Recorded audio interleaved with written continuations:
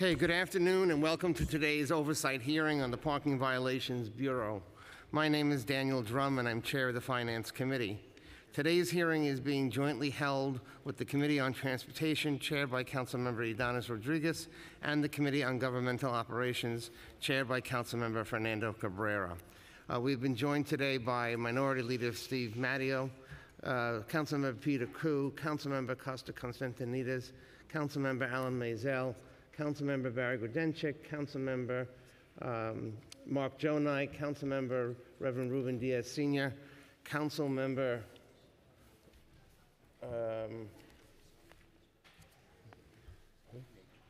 Councilmember Yeager. I think I got everybody so far. Okay, good. In addition to conducting oversight of the Parking Violations Bureau, we will be hearing 11 bills which propose to adjust its adjudication and collection function or to otherwise adjust the city's parking rules or enforcement regime. As a result, we're going to keep our opening remarks brief before diving into the Department of Finance testimony, question from the members, and the bills themselves.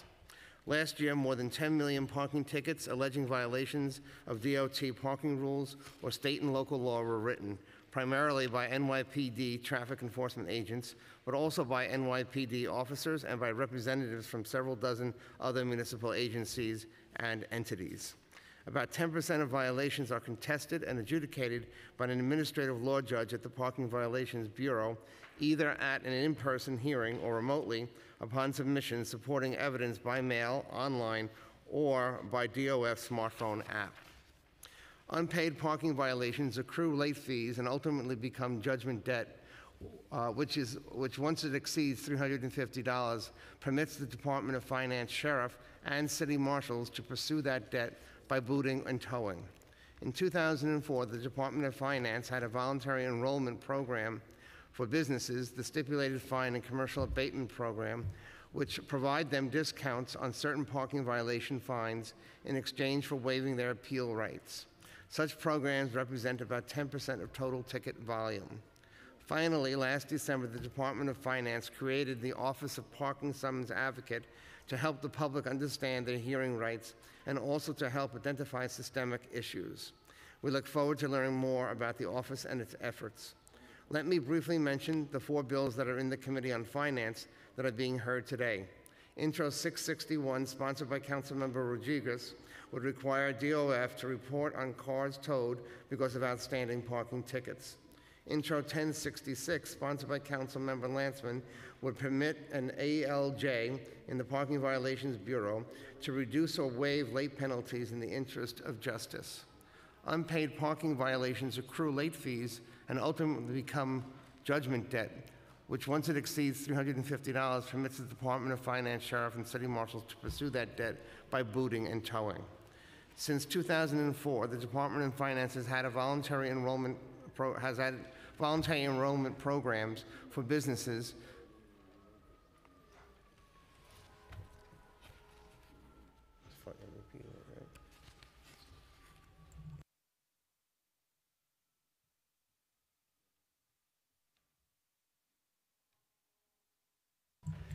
Okay, Intro 441, sponsored by Councilmember Constantinides, will prohibit reducing parking violation fines absent a hearing and a written determination. Intro 1520, which I have sponsored, would require DOF to report on the operations of the Parking Violations Bureau. I'll now turn the mic over to Councilmember Rodriguez for his remarks, and then we'll hear from Councilmember Cabrera. Thank you, Chair. First of all, one thing that I would like to be clear is that this package of bill by no means that we are compromising enforcement.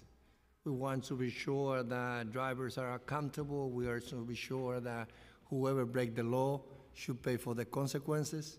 So by no means, as we hold in this hearing, we're sending the message to our city that we want to reduce any level of enforcement. This is about bringing clarity and fairness in this process when it comes to the parking status in our city.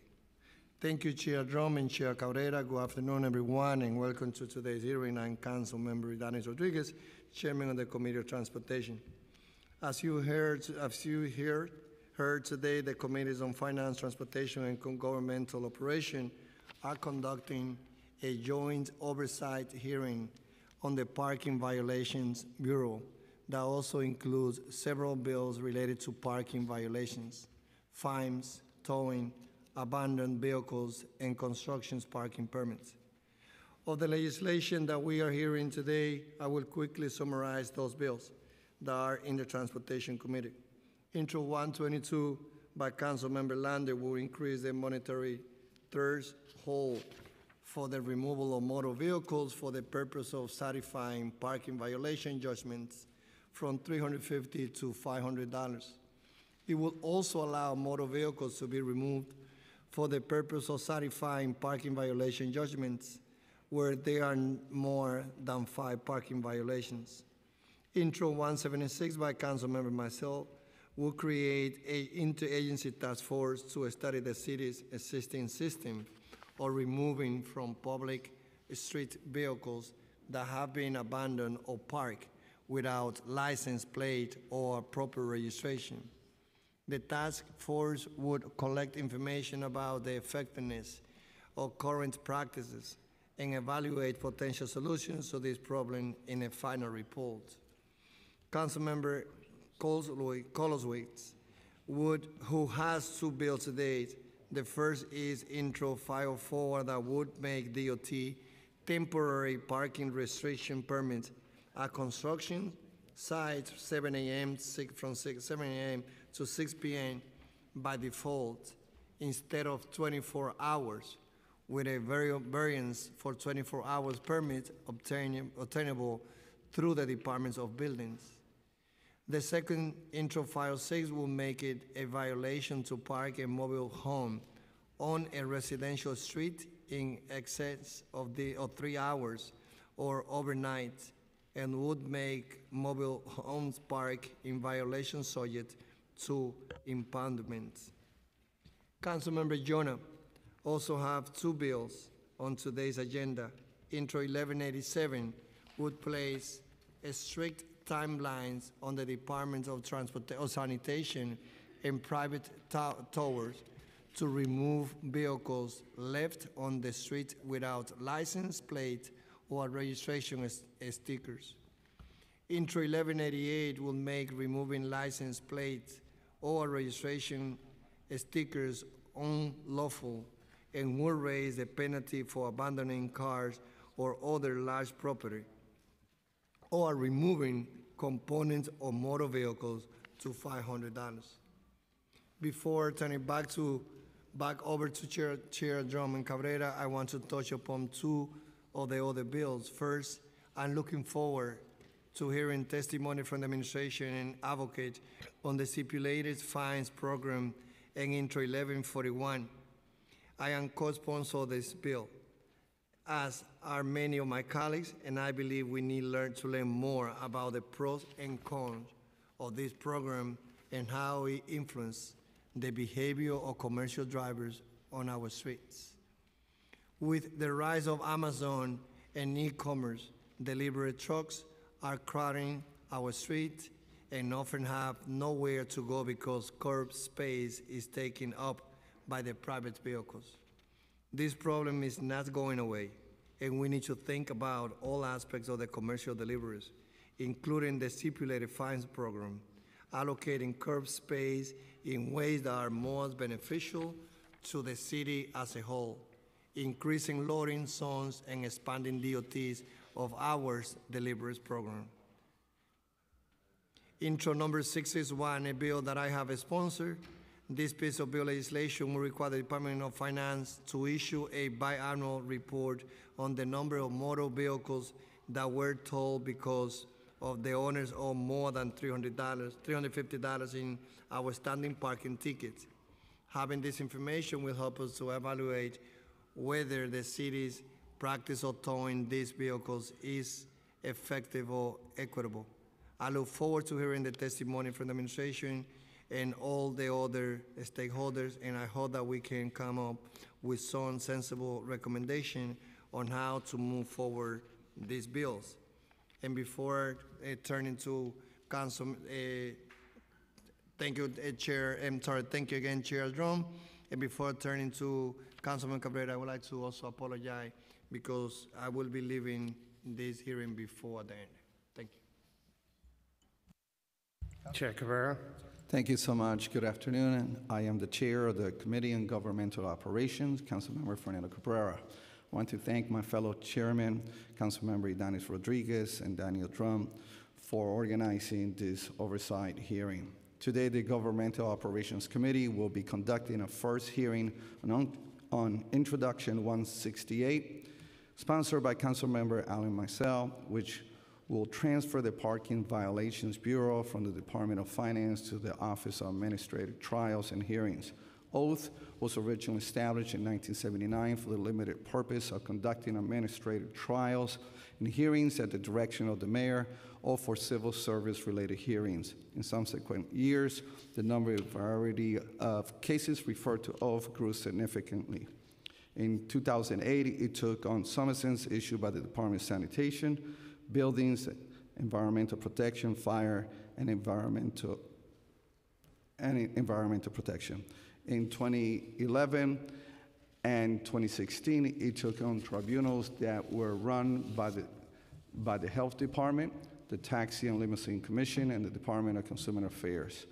And in 2017, it began hearing on low-level summonses from NYPD that used to be filed in criminal court. Today, with the exception of the Parking Violations Bureau, all significant agency tribunals are now adjudicated by OATH.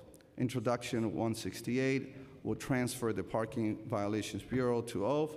All employees, businesses, rules, regulations, records, property, and equipment will be transferred to OATH. No pending proceedings are to be affected by the transfer. I would like to thank my committee staff, Daniel Collins, Elizabeth Cronk, Emily Forjone, as well as my own legislative director, Claire McLevain. Now I'd like to turn it back to my esteemed co-chair, Daniel Drum.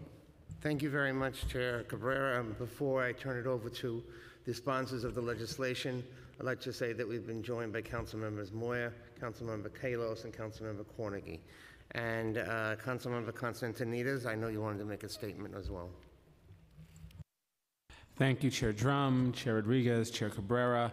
I just want to quickly address my legislation, Intro 1141. Created in 2005, the stipulated fines program was intended to be a way for the city to guarantee a stream of revenue from delivery trucks that double parked, blocked traffic lanes or crosswalks, or commit other traffic infractions without having to expand the city's adjudicatory system. It should be apparent, right now that our city is facing different challenges in a different time. Over the past few years, this council has worked with the administration to combat the serious issues of traffic safety and congestion, and we've made lots of great progress. A program where trucks have no incentive to find even something resembling a legal parking space impedes our progress on all of these objectives. When a truck blocks a lane of traffic on a two-way street, for instance, it blocks a critical line of sight down a street needed to walk, bike, or drive safely. Cars having to enter the opposite lane to pass the truck after waiting to find a safe chance to pass only slows down traffic in both directions. In fact, DOF Commissioner Jacques Gina, own admission, the program needs to be reformed in part to ease congestion. All this comes at a cost, as 43% of the 2.6 million parking violations issued in FY17 fell within the stipulated fines and commercial abatement programs.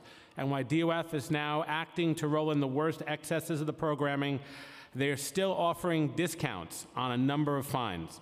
Incredibly, they're actually lowering the fines for blocking bike lanes, crosswalks and sidewalks, and intersections. Consequently, the city will be foregoing tens of millions of dollars in potential fees when the cost of adjudicating each parking ticket decreases as more and more ticket disputes are heard online, not by a judge. That's why Intro 1141 is so important. It would simply require DOF and the Parking Violations Bureau to treat each violation as an individual infraction, rather than allowing them to be collectively disposed of. You can't put a price on safety, but that's what this program has done for too long. I want to thank Chair Drum, Rodriguez, and Cabrera, and all the staff that helped put this hearing together. Thank you. Thank you very much, and I believe that Councilmember Maisel has a statement also. Thank you very much, Chairman. I appreciate the opportunity to just speak very, very briefly about 168 and 176. One of the most consistent complaints that I get in my office is the unfairness that people feel when they go before the Parking Violations Bureau. The Parking Violations Bureau basically is the judge, the juror, and the beneficiary of the fines that they impose. That can't be fair. If you go before a hearing officer, that hearing officer is under a certain amount of pressure to make sure that too many people with innocent pleas who are actually right get a fair shake. Because if they don't do what they're expected, they don't get reassigned or reappointed. So as Mayor de Blasio said, he wants to make New York the fairest big city in the country, certainly. By moving PVB to oath, people will get the understanding that oath is impartial. They don't work for anybody.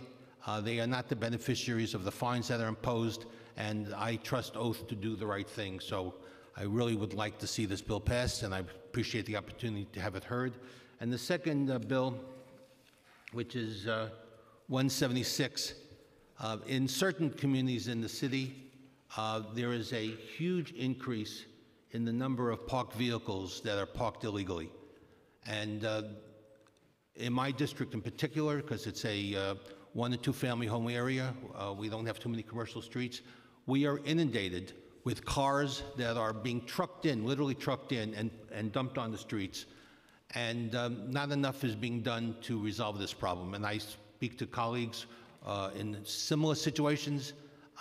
The local police departments do not have the ability to deal with this issue the way it should be dealt with. And that's why I think we need to have put a lot of heads together and talk about this problem, and that's why an interagency task force is necessary. So thank you, Mr. Chairman, and Mr. Chairman, and Mr. Chairman. Appreciate the opportunity to be heard. Thank you very much. We've also been joined by Councilmember Mark Levine. We'll now hear from several representatives of the Department of Finance, Good luck. starting with Jeffrey Shear, Deputy Commissioner of Treasury, Payments and Operations, Sheila Feinberg, Director of Government Affairs, and the Sheriff, Joe Fusito, as well as a representative from the Department of Transportation, Josh Benson, after they are sworn in by council. Good afternoon. Do you affirm that your testimony will be truthful to the best of your knowledge, information, and belief? I do. Okay, thank you. Good afternoon, Chairs Drum, Rodriguez, Cabrera, and members of the Committees on Finance, Transportation, and Government Operations. I am Jeffrey Shear, Deputy Commissioner for Treasury and Payment Services at the New York City Department of Finance. With me today is New York City Sheriff Joseph Fusito, Sheila Feinberg, Director of Intergovernmental Affairs at the Department of Finance, and Joshua Benson, Deputy Commissioner for Traffic Operations at the Department of Transportation. The first of the bills that DOF would like to address is Intro 1141, which relates to our stipulated fine and commercial abatement programs. Before addressing the specifics of the bill, we would like to provide some context as to why these two programs exist. All motorists receiving parking summonses have a constitutional due process right to contest the summonses if they choose. This right applies to both individuals and commercial entities. There is no way to compel motorists to pay for parking summonses without first offering the chance to contest them. Further, motorists may offer a variety of defenses in contesting a parking ticket, including that their vehicle was not properly identified, that the ticket agent did not properly indicate the parking infraction, that proper notice was not given regarding the prohibited action, or that their vehicle did not commit the specified infraction. One defense for commercial vehicles is provided by the city's parking rules. The rules recognize the lack of available parking spaces and the need for commercial vehicles to make deliveries to city businesses and individuals by providing an expeditious delivery defense for some parking infractions. The expeditious delivery defense is often asserted by companies and their parking ticket brokers, and many tickets are dismissed in this manner. For example, in fiscal year 18, 67% of tickets for double parking outside of Midtown Manhattan were dismissed as part of our fleet program, in which companies receive regular reports of their parking tickets and retain the right to contest them. In addition, it is generally more difficult for traffic agents and police officers to identify commercial vehicles than passenger vehicles. 98% of tickets issued to individuals are incurred by vehicles with a passenger registration type. But tickets issued to business vehicles are more evenly divided between vehicles with registration types such as commercial, medallion, livery, rental, light trailer, regular trailer, and semi-trailer. The misidentification of vehicle registration type may result in the dismissal of a parking ticket. Traffic agents and police officers must also make fine distinctions between commercial vehicle body types. Recent court decisions resulted in the dismissal of tickets that did not correctly distinguish between tractor trailers and other truck body types, and between international registration plate and a portion truck body registration types, even for vehicles registered outside of New York in a state that does not make such distinctions. DOF is drafting state legislation that would prevent tickets from being dismissed for such technical reasons. Lastly, companies are more likely to hire parking ticket brokers who are experts in finding deficiencies in parking tickets and are therefore also more likely to contest parking tickets. With this in mind, DOF created the stipulated fine and commercial abatement programs. The purpose of the programs was not to discount tickets, but rather to look at the dismissal rate of parking tickets by companies enrolled in our fleet program and charge the same expected value or outcome for contested tickets without the need for formal hearings. Companies participating in the program waived their right to a hearing and agreed to pay roughly the same rate as companies that actively contest their tickets. As a result, program participants do not need to hire a parking ticket broker to review outstanding tickets, establish a defense, or attend a hearing. The Department of Finance, for its part, does not need to hire judges to adjudicate these hearings. In fiscal year 19, DOF did make an important adjustment to the programs.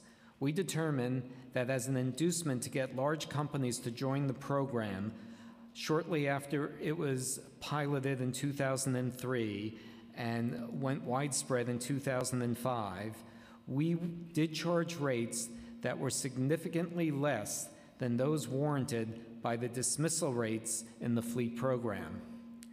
We therefore conducted a review in 2018 that included outreach to DOT, the NYPD, and to many of the companies enrolled in the programs. As a result, DOF made major changes to the payment schedule for the programs as of December 3rd, 2018. For the stipulated fine program, rates were increased for 38 violations, including 11 violations for which we decided that the seriousness of the offense would not cause us to charge less than the base fine. We also aligned the smaller commercial abatement program payment rates with those of the stipulated fine program. These changes will increase payments from program participants by $7.2 million in fiscal year 19 and $12.3 million in each fiscal year thereafter. With this context in mind, DOF opposes Intro 1141. Intro 1141 would prohibit the stipulated fine and commercial abatement programs.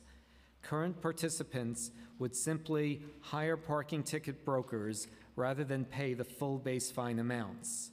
With no change to the payments made for illegal parking, there would be no impact on congestion in the city.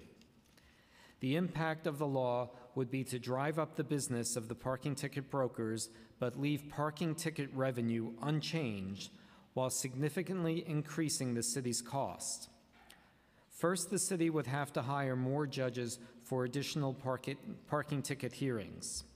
Second, the bill requires that our judges write formal decisions for all parking tickets contested in our commercial adjudications unit, as opposed to the current practice in which judges enter the results of each contested ticket without having to write a formal decision. This includes parking tickets that are currently adjudicated in CAU for companies that contest tickets outside the stipulated fine and commercial abatement programs.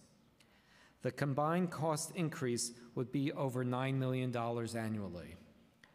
Furthermore, we would expect a cash flow issue in fiscal year 20 as our ability to hire and train more judges would lag behind the demand for more hearings and hearing decisions, creating a backlog of tickets awaiting a hearing. Intro 1066.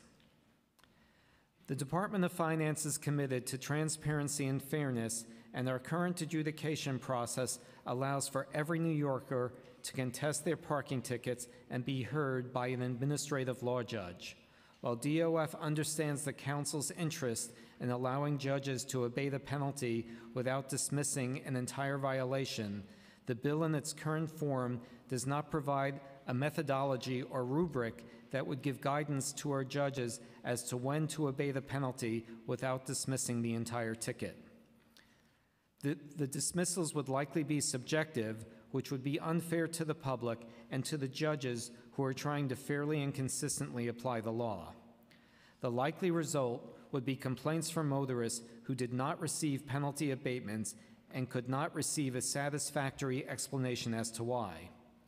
Furthermore, without a methodology, DOF has no way to estimate the impact the bill would have on parking ticket revenue. DOF, therefore, must oppose the bill. However, DOF would like to have time to further explore the possibility of giving judges the ability to dismiss penalties under limited, well-defined circumstances and to begin a conversation with the Council on this matter. We envision taking into account, for example, the length of time that has elapsed before a member of the public has received a parking ticket to encourage good behavior and to tailor penalty abatements to individual motorists who now can be assisted by DOF's parking summons advocate but do not have access to the wide variety of programs that are offered to commercial motorists. We look forward to having this conversation. Intro 122. The Department of Finance understands that this bill would increase the monetary threshold for the removal of motor vehicles for the purpose of satisfying parking violation judgments from $350 to $500. While it may have been unintended, this bill rewards people who hold off on resolving their parking tickets by making payments or contesting the tickets. It also runs counter to some of the city's Vision Zero goals because it applies to all parking violations, including red light camera violations, for example.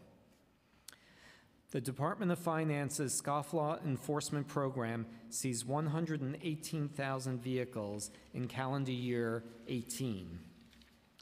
Vehicles are initially booted and are then towed if payment is not made within 48 hours. This represents the enforcement of 551,000 outstanding parking, speed camera, and red light camera violations.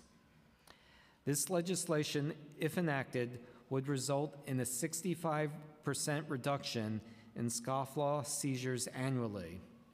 A 65% reduction in scofflaw seizures would exempt approximately 240,000 parking, speed, and red light camera violations from being enforced. It would trigger a 46% reduction in deterrence enforcement for speed, camera, red light camera, and other public safety violations. The 46% reduction would amount to approximately $24 million in lost revenue annually.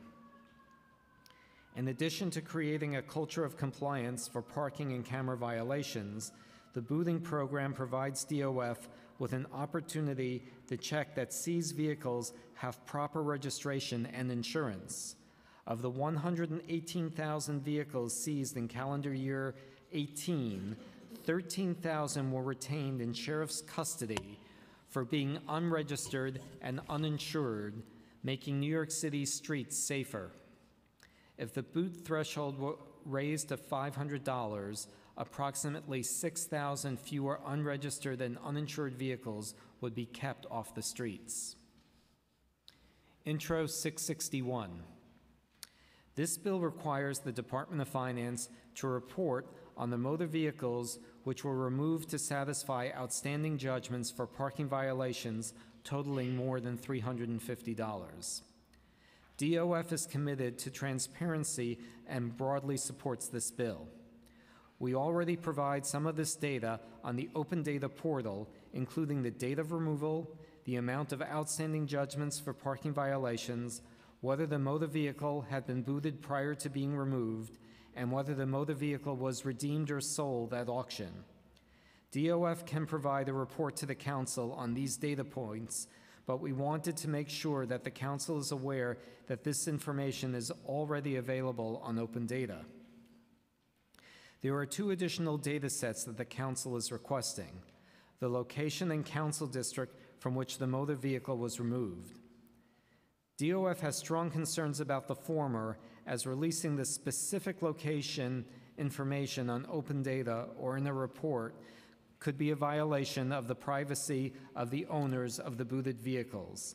In addition, releasing this data could serve as a roadmap for predatory businesses and individuals to approach the vehicle owners. As for the council district level information, that data is not yet available, but DOF will have a new vendor, and it will be possible to provide this information on Open Data later this year. Intro 1520.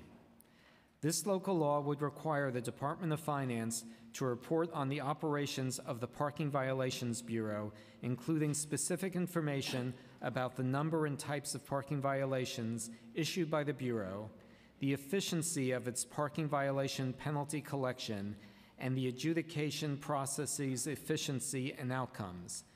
DOF is supportive of this bill as it aligns with our transparency goals. We do want to note, however, that staff working on parking summons-related matters and functions are located in various divisions throughout the agency and not together in a central unit. Bills added last week. As for the 6 bills that were added last week, DOF, other impacted agencies, and the administration are still reviewing, but we do have some preliminary thoughts on Intro 168. Let me begin by sharing some of the efforts DOF has undertaken to improve the customer's experience with regard to appealing parking tickets and navigating the adjudication process. In April 2017, DOF introduced its Payer Dispute mobile app, which allows motorists to use their cell phones to pay or request a hearing for a parking ticket. The app also allows users to upload photographs as evidence for contested tickets. Since its introduction, the Payer Dispute app has been downloaded over 862,000 times. Over 1.4 million tickets have been paid using the app, and over 489,000 hearings have been requested. For the 23-month period before and after the launch of the mobile app, the increase in hearings adjudicated was approximately $230,000. In April 2018, the Department of Finance launched a new office, the Office of the Parking Summons Advocate, which is headed by Jean Wesh. The purpose of this office is to help New Yorkers with parking and camera violation issues and complaints that cannot be resolved through normal Department of Finance channels. Mr. Wesh and his team provide services to motorists in person in our 5 borough business centers on a rotating basis. In addition to receiving referrals via mail and email, the office gives customers tips on how to effectively present their evidence in contesting summonses, assist them in filing appeals, and bring systemic issues to the attention of DOF and DOT staff. It is important to note that the Office of the Parking Summons Advocate supports individuals directly, not individuals and companies that can afford to hire parking ticket brokers to advocate on their behalf. Also, many people are not aware that the dismissal rate for individuals who contest summonses before an administrative law judge is 45%. Furthermore, DOF has taken steps to ensure that its different divisions performing parking summons functions operate independently of one another. In particular, the Adjudications Division is separate from the Legal Affairs Division, which handles enforcement matters.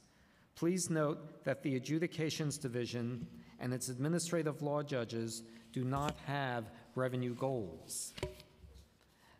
The judges are trained to fairly apply the law and issue impartial decisions on the cases before them. Their primary performance measure is how quickly the public is served. Wait time for the public to see a judge for a parking summons is typically under 2 minutes, and the entire hearing process for individual respondents takes 10 to 15 minutes. Hearings run by the Office of Administrative Trials and Hearings are typically longer and more detailed. For these reasons, and because the city's law department is still reviewing the bill, DOF and Oath impose Intro 168 as the current system works for all New Yorkers. As mentioned earlier, DOF, other impacted city agencies, and the administration are still reviewing the other bills that were added to this hearing.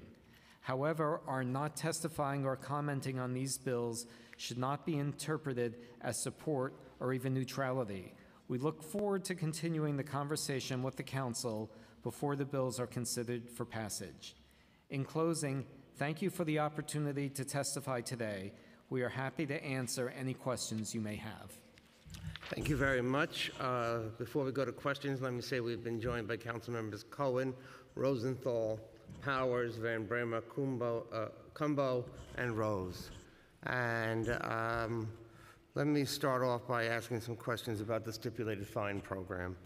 In December, a new fine schedule went into effect for the stipulated fine program and for the commercial abatement program. What were your objectives in generating the new fine schedule? So our objectives was to more closely align the payment schedule used for those programs with the outcomes of hearings for commercial vehicles in our fleet program. Did you consult with others before implementing the new program? We did. We consulted with the Department of Transportation, the New York Police Department, and we also held meetings with many of the companies participating in the stipulated fine and commercial abatement programs. So does the new fine program reflect substantive policy decisions, the things that the city cares more about, like blocked bus lanes or bike lanes, or does it merely reflect the dismissal rates? So it reflects both. So there are 11 violations for which we are now charging the full base rate due to the seriousness of the violations. And I have a list here. So they include camera-related violations. So that's actually 2 types, the speed camera violations and the red light camera violations. Oh, and the third, the bus lane violations. Handicap permits are charged the full base fine.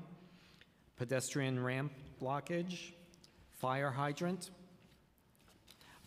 as indicated before, bus lane violations, bus parking in Lower Manhattan, obstructing traffic, blocking the intersection, idling, overnight trailer parking, and standing in taxi for hire vehicle relief zones. So those are all charged the full base fine under the new schedule. Has there been any substantial change in the number of people or companies that have been registered for the stipulated fine program since the new fines went into effect? There was a small number of companies that withdrew from the program. A small number that what? A small number of companies that withdrew from the program. So it went down a little. It went down, yes. I think about a dozen, 20? 20 altogether. Okay, so sometimes the stipulated fine program is criticized for providing a discount to larger companies who get a lot of parking tickets. How do you respond to that? Right. So we would say first, it's not a discount.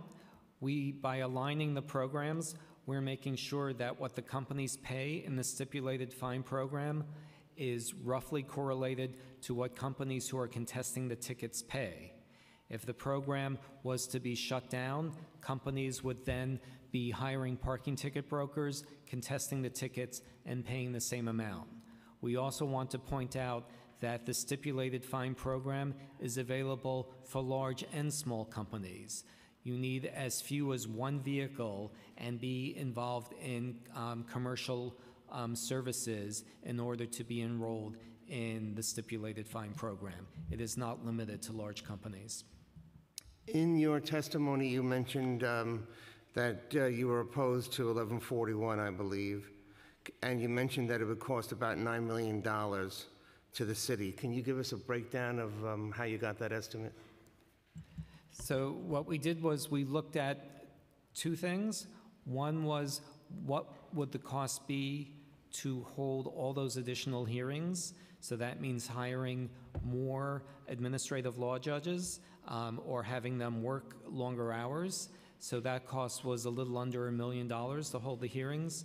The bill also requires that for every single parking ticket heard, that a formal decision be issued. These decisions are usually 2, 3, 4 pages, and having to do that not only for companies that were moving from the stipulated fine program, but also for companies that are already enrolled in the fleet program and already contest tickets via our commercial adjudications unit. All of those tickets would have to be written up after each hearing. So the cost of that is actually far larger. That's a little over $8 million a year to write up all of those adjudications. So it's my understanding that you originally implemented this program through rules changes within DOF. Is that correct? That is correct. And is it true that in a city like Washington, D.C., that had a similar program, that they just ended their program? You aware of that? I'm not familiar with the example of Washington, D.C. Because that's what I've heard, then that they recently gave up their program. I was just wondering if you had heard of that or knew of any of the results. We are not familiar with that. Again, we feel that the reform that we've made of the program makes that unnecessary. We think that where the program stands now serves New Yorkers. Is it true that in order to maintain the stipulated fine program membership, the company must be clean of scofflaw judgments? So if there is a company that does have scofflaw violations against it, they are not allowed to join or become a member? That is correct. So I've also heard that some of the documented judgment list for places like Federal Express, UPS, Verizon, Fresh Direct, each with many judgments, but they were all allowed to maintain membership in the stipulated fine program. Is that true? I would have to look at specific examples. To the best of my knowledge, that's not true. So are there instances where companies who are in judgment, who have a judgment against them, are allowed to remain in the program? I think we would only allow people with judgments to remain in the program if there was some type of error or delay on our part. It's not something that we would typically grant to a company. Okay. According to DOF's parking brochure, nearly half, or about 45%, of all tickets that are disputed are dismissed. Do you consider this dismissal rate to be high? I consider it to be about right. I think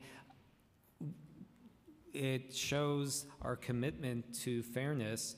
We let our ALJs decide the cases on their merits, and we don't have a target percentage for them to adhere to. So is it typically based on the merits, or is it for a technical reason or for some other reason that approximately half of the tickets are dismissed? It's on the merits. As I mentioned during my testimony, there are a variety of potential defenses that someone may offer in contesting a parking ticket, and if the ALJ agrees that any of those are present, then they are bound to dismiss the ticket. Do you get a breakdown in terms of the reasons why they're dismissed? I don't have that here. We do have, we do keep track of reason codes, so we could provide the council with that information given some time. So in your opinion, what could the city do to improve the dismissal rate? You mean reduce the dismissal rate? No, to more fully implement it, or to make sure that tickets are being written correctly. Right. So certainly we find that tickets are less likely to be dismissed when they are issued by handheld devices rather than being handwritten by ticket agents. So within the police department, it's our understanding that the traffic enforcement agents use the devices, but that the police officers handwrite the tickets. And we think in other agencies, particularly the sanitation department, most of the tickets are handwritten. So increasing the use of the devices would be one way to do it. I also mentioned during my testimony that we are looking at writing legislation regarding a recent court case that made a fine distinction between two different plate types. One is apportioned, which are for trucks that are used in, say, multiple states, and the other one is International Registration Plan, IRP, which pertains to trucks that would also be used in other countries. So having legislation that would not force our agents to make such fine distinctions, especially for trucks that are registered outside of New York State, in states that do not make that distinction in their plate types, would be helpful. Joshua, do you have something to add? Yeah, I just wanted to add, Mr. Chairman, that one of the ways we're working with Department of Finance to improve the rates at which the violations can be upheld is by rewriting the rules around double parking. The existing double parking rules actually provide some latitude to double park, more latitude than maybe is appropriate given all the changes that we've seen in the last several years of the population increasing, more e-commerce, more deliveries. So we've proposed some very significant changes to the double parking rule, moving away from this concept of expeditiously delivering, which is a little vague, which is not helpful when you're trying to make a violation stick, to actively engaged, actually making the delivery at that moment. There's a 30-minute time limit in the existing. We're moving to a 20-minute time limit. We're expanding the zone of Midtown in which double parking is completely forbidden. We are tightening up the definitions of how far you can be from a legal parking space, and we're also adding a provision that you cannot block the only lane of travel in any direction. So I think Councilmember Constantinides brought that up before, and rightfully so. That's a serious issue. So those are some of the parameters we're trying to tighten around double parking, and that's a very large portion of the commercial-related violations, and so that should help with the rate of dismissals as well. Has any thought been given to loading or unloading zones? Because even in neighborhoods today, we see such a large increase in terms of the number of packages that are being delivered. Every afternoon when I go home now, you know, there's very little in the mailbox, but there's certainly a large number of packages, and that's not going to go away. And I think that part of the thinking needs to include ways that we can provide some of these companies with a way to be able to deliver the packages without facing the fines.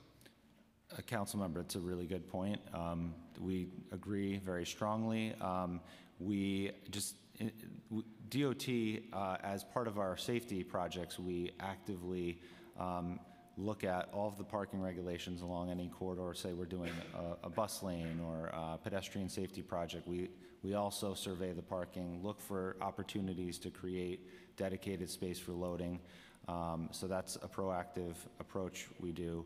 We are very happy to hear from communities or council members where there's perceived to be a concern about loading. We just did some work on Austin Street and Forest Hills, working with the council member, the community board there, the business owners. We created a lot of dedicated loading space, time of day, that actually coincides with when the deliveries were most frequently occurring, and then leaving paid passenger parking for customers in the afternoon when fewer deliveries were occurring. So that was a street where it's one, I don't know how familiar everyone is with Austin Street, it's one lane in each direction. So if someone is double parked, you got to cross the double yellow to get around them. It's not a safe situation. So getting space for those deliveries was very important there for safety reasons. So that's been working well. We look forward to doing more projects of that nature, but you're right, Same we thing need is more actually- delivery space. I was going to say the same thing is actually true in Jackson Heights, my district, where you have, two-way roads and very little opportunity. Although we have Park Smart for deliveries, it still has not really changed the behavior for those deliveries as much as we'd like to see. But I'm also interested in residential areas, particularly where we do have bike lanes, and you see double parking in bike lanes in the residential areas as well, because FedEx or UPS, whoever it may be, is making deliveries to apartment buildings. Right. No, I think it makes sense. It's sort of a new territory that we need to get into for sure, because as you mentioned, there are just more and more deliveries taking place in residential areas. So we look forward to continuing the dialogue with you. Okay. The Office of Parking Summons Advocate has been open only since December of 2018, and the council has very limited information about the function and performance of the office. How does the Parking Summons Advocate connect with the people who may need this assistance, and is it only at the finance business centers and via the website?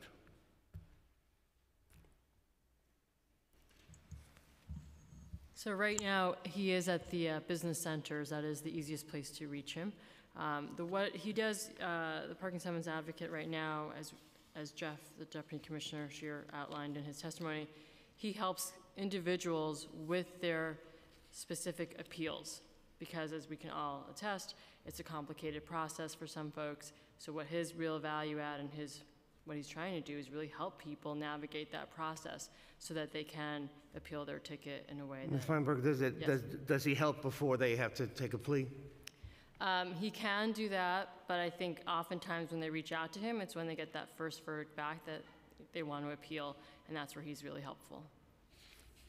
And, Councilmember, I would also note that in some instances, he's reached out to the Department of Transportation when customers have pointed out confusing or misleading signs. So his role goes beyond just helping with the particular hearings.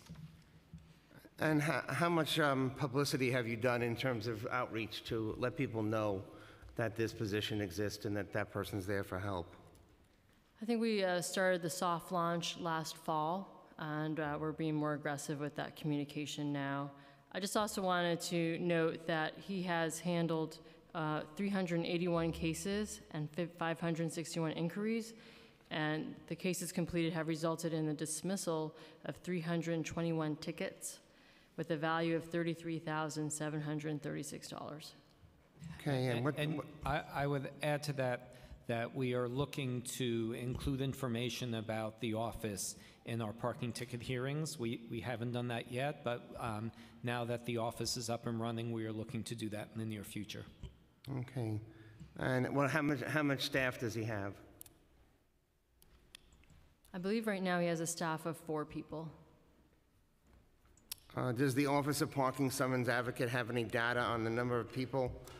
You just gave that, I'm sorry. Has the Office of Public Summons Advocate already identified any systemic issues and made recommendations about how to resolve them? Not at this time. I believe he's working on an initial report. DOF provides notice by mail of accumulating late fees. Does DOF make any other effort to collect prejudgment parking ticket debt? So one of the things that we've recently implemented was this past fall in October, we started sending emails to people who had paid for parking tickets on our website and whose total balance is approaching $350. So we're letting them know that they're getting close to the threshold for booting, and we're recommending to them that they address that before their car is in that situation. So do the booting and towing fees collected upon the vehicle redemption fully cover the expenses for booting and/or towing? The booting and towing fees are generally statutory. They're set by law. So the sheriff's fees are set by the CPLR. So whether they make the cost or not, that's what the law says we can charge. And then the tow rates are comparable to DCA tow rates. But my question is more about whether or not the fees that you're bringing in pay for the work that you're doing, Sheriff. We've never done an analysis of how much the revenue that we're bringing in towards the amount of resources that we put towards it, because it's a court enforcement process. Okay. Does DOF make any other effort to collect post-judgment parking ticket debt? For example, does it seek attachment of non-vehicle assets of defaulting parties or use the collection agencies it contracts with to collect ECB debt to collect parking ticket debt? So yes, DOF does use collection agencies for both ECB judgment debt and for parking summons debt. And our collections division will go after higher dollar debt, parking summons debt, for vehicles that have not been booted or towed, and we'll look for other assets, chiefly bank accounts, where it can make seizures. What is the amount of outstanding parking violations debt on the books, and has that number been growing? I'll have to get back to you with that figure. It has been fairly steady. We report it every year in the city's budget. I think it's a little over I don't know, $200 to $300 million. Okay, I'm gonna stop here and then let my co-chairs ask questions as well. So, Councilmember Rodriguez. Thank you, Chair. Look, as I said at the beginning, like, we feel that enforcement has to continue in our city. We want for our city to be safe for, and pedestrians and cyclists. But we also have seen how, when it comes to seeing the numbers of vehicles being towed in the city of New York, we also have heard a lot of concern from people in the underserved community about our double standard, about how there's location where there's like a no parking area, and there's supposed to be consequences, like those people should get a ticket. But we have seen many vehicles being towed in area that they are supposed to be to get a fine instead of vehicle to be towed. What is a policy that New York City traffic follow in order to tow a vehicle? So I think first we want to be clear that there's two types of vehicle seizures that are done. So the Department of the Finance and the Sheriff's Office, we are booting vehicles only if they have more than $350 in judgment debt. We have license plate reader technology that drives around all city streets. We complete a run of all city streets about once every 2 weeks, I believe. And we are solely and only looking at the amount of parking ticket debt owed on those vehicles.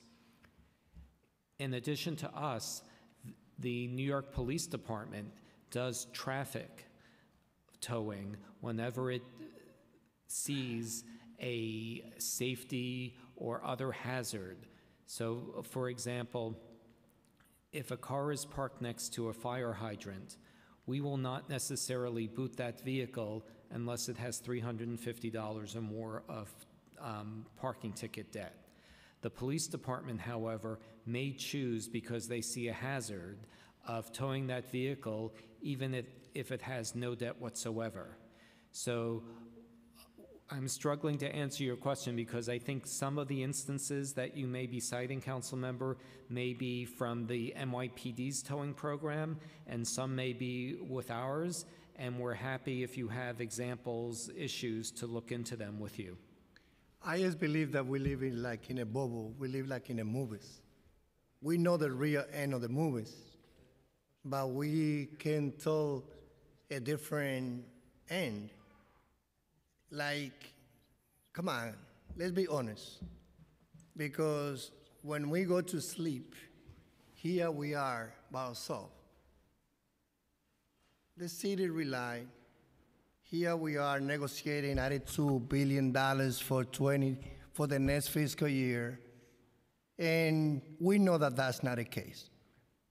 We know that there's many hardworking people that the vehicle being towed today because we need to raise our revenue, a revenue that we need to count with in order to balance the budget.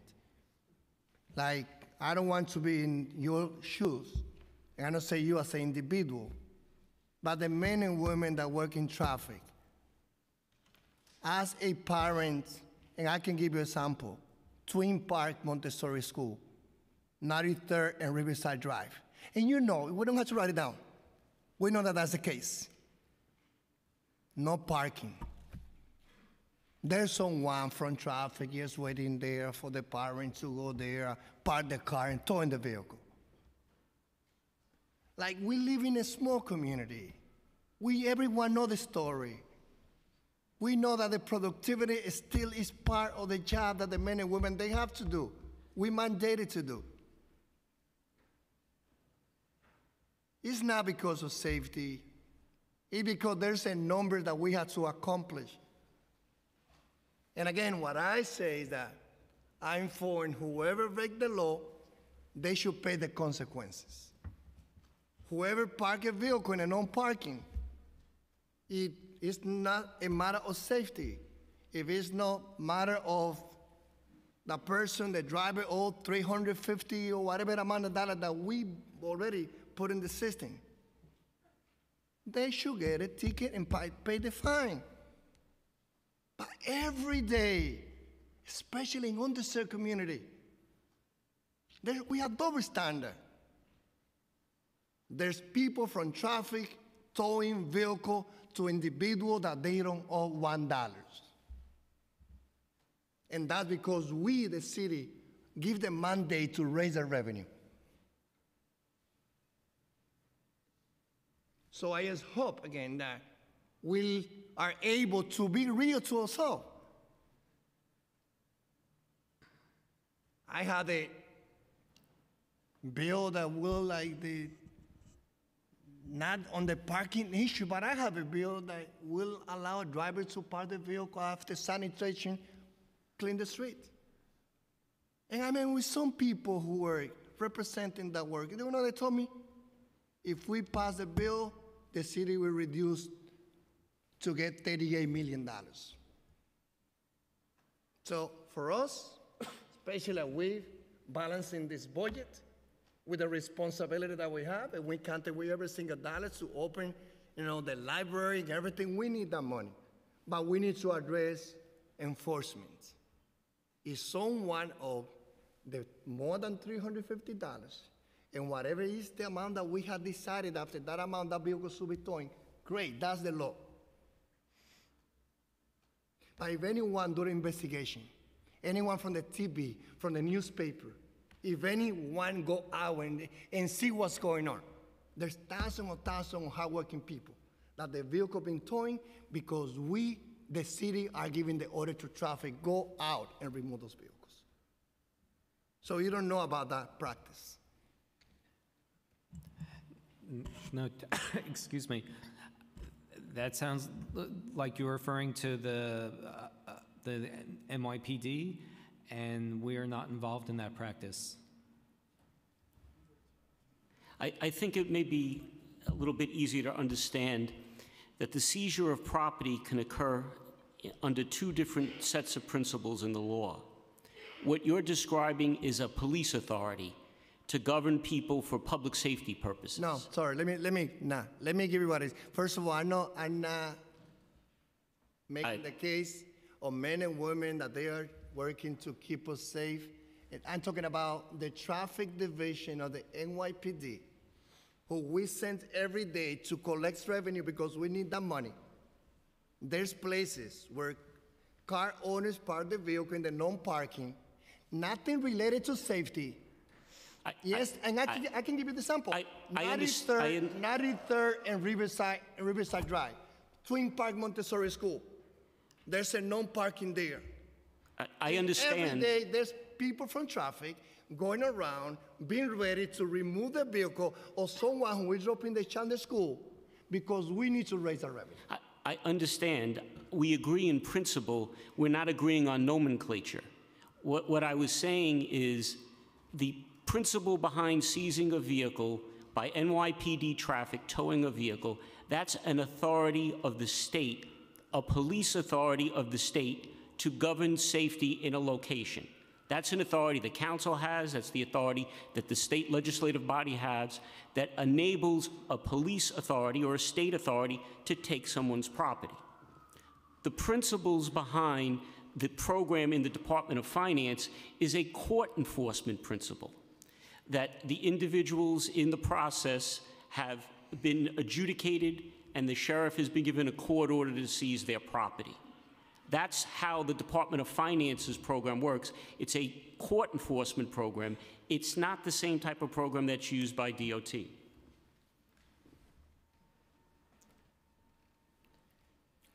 A corner, an area say no parking, the driver should get a ticket, traffic come and tow the vehicle. Isn't that a practice that happens in New York City? I think you should address this to the police department. It's really not our area. Okay, I hope that in the collaboration that you established with the NYPD, then that we also are able to address that situation. We can certainly raise this with them. They're not able to be here today, but we can certainly raise your concerns with them. But they're not here today. No, they had another hearing. The Liberty Company argued that whether or not the program exists, there are far too few places for them to park illegally. And you heard something in that direction that the Chair of Finance also addressed. Does the DOT agree with that argument? And if so, what effort our DOT working right now to ensure that deliveries can be made safely and efficiently in our city? Council member, it is a real challenge, I think, for some of these companies to find space to make the deliveries. I don't, certainly each circumstance is unique, but that's definitely a real challenge out there. So some of the things that we're doing at DOT, each street improvement project, safety project that we do an analysis of the parking regulations and look for places where we can add dedicated delivery space and allow those delivery vehicles to get in legally, safely, to make the deliveries without needing to double park. So that's one way we get some reach across the entire city. We also adjusted our parking rates and commercial parking rates as well to encourage more turnover, get people to get in and get out faster, and that's been successful. We are also in the growth stages of what we call our off-hour delivery program. So we have about 500 different locations, primarily in Manhattan, that have agreed to receive their deliveries overnights and outside of the normal congested periods of the day. And the mayor recently announced we're expanding that to 1,500 locations. So that's a program that can alleviate a lot of the challenges that businesses face in receiving their deliveries and the uncertainty of how long it might take for a delivery to arrive because of the traffic congestion and some of the cost of receiving deliveries that's associated with congestion. So we have participants like Just Salad, Anheuser-Busch, Chipotle, Dunkin' Donuts, Pret, Rite Aid, Whole Foods are participating in that program, and we're expanding it to get those deliveries at times of day that just make more sense, quite frankly, because do you want to be competing with people who are going to school, going to work, while you make a delivery, or would you rather do it when it's quieter, less congested at night? That's the logic, and it's working. Great, thank you. Thank you, Chair Cabrera. Thank you so much to both of the chairs and to the panel. Welcome. Thank you so much. I just have two brief questions because I know we have colleagues from different committees that have questions. But if you can answer just briefly but in detail, what efforts, if any, has Department of Finance taken to combat the public perception that parking violation hearings, whether online, by email, or apps, are skewed in favor of the city? And alongside with that, if in particular, that adjudications division, you mentioned that is separate from the legal affairs division, which handles enforcement matters. Can you go into more detail how that division is taking place, and how do you handle the perception that Councilmember Micel earlier in the hearing of his opening statement was mentioning that you're battling right now? You have a perception problem that is, since it's all housed within the Division of Finance, that it seems unfair. Yes, so I think we're doing a number of things in this area. One is just we're trying to make it more broadly known that the dismissal rate on people who do choose to have hearings is 45%. I know when I go to a public presentation and I ask people, what do you think it is? Is it between 0 to 10, 10 to 20? Most people are raising their hands when it's lower. So one is just trying to change the perception. Similarly, we are trying to, through our mobile app, we are trying to make it easier for people to have hearings so more people can take advantage of the process.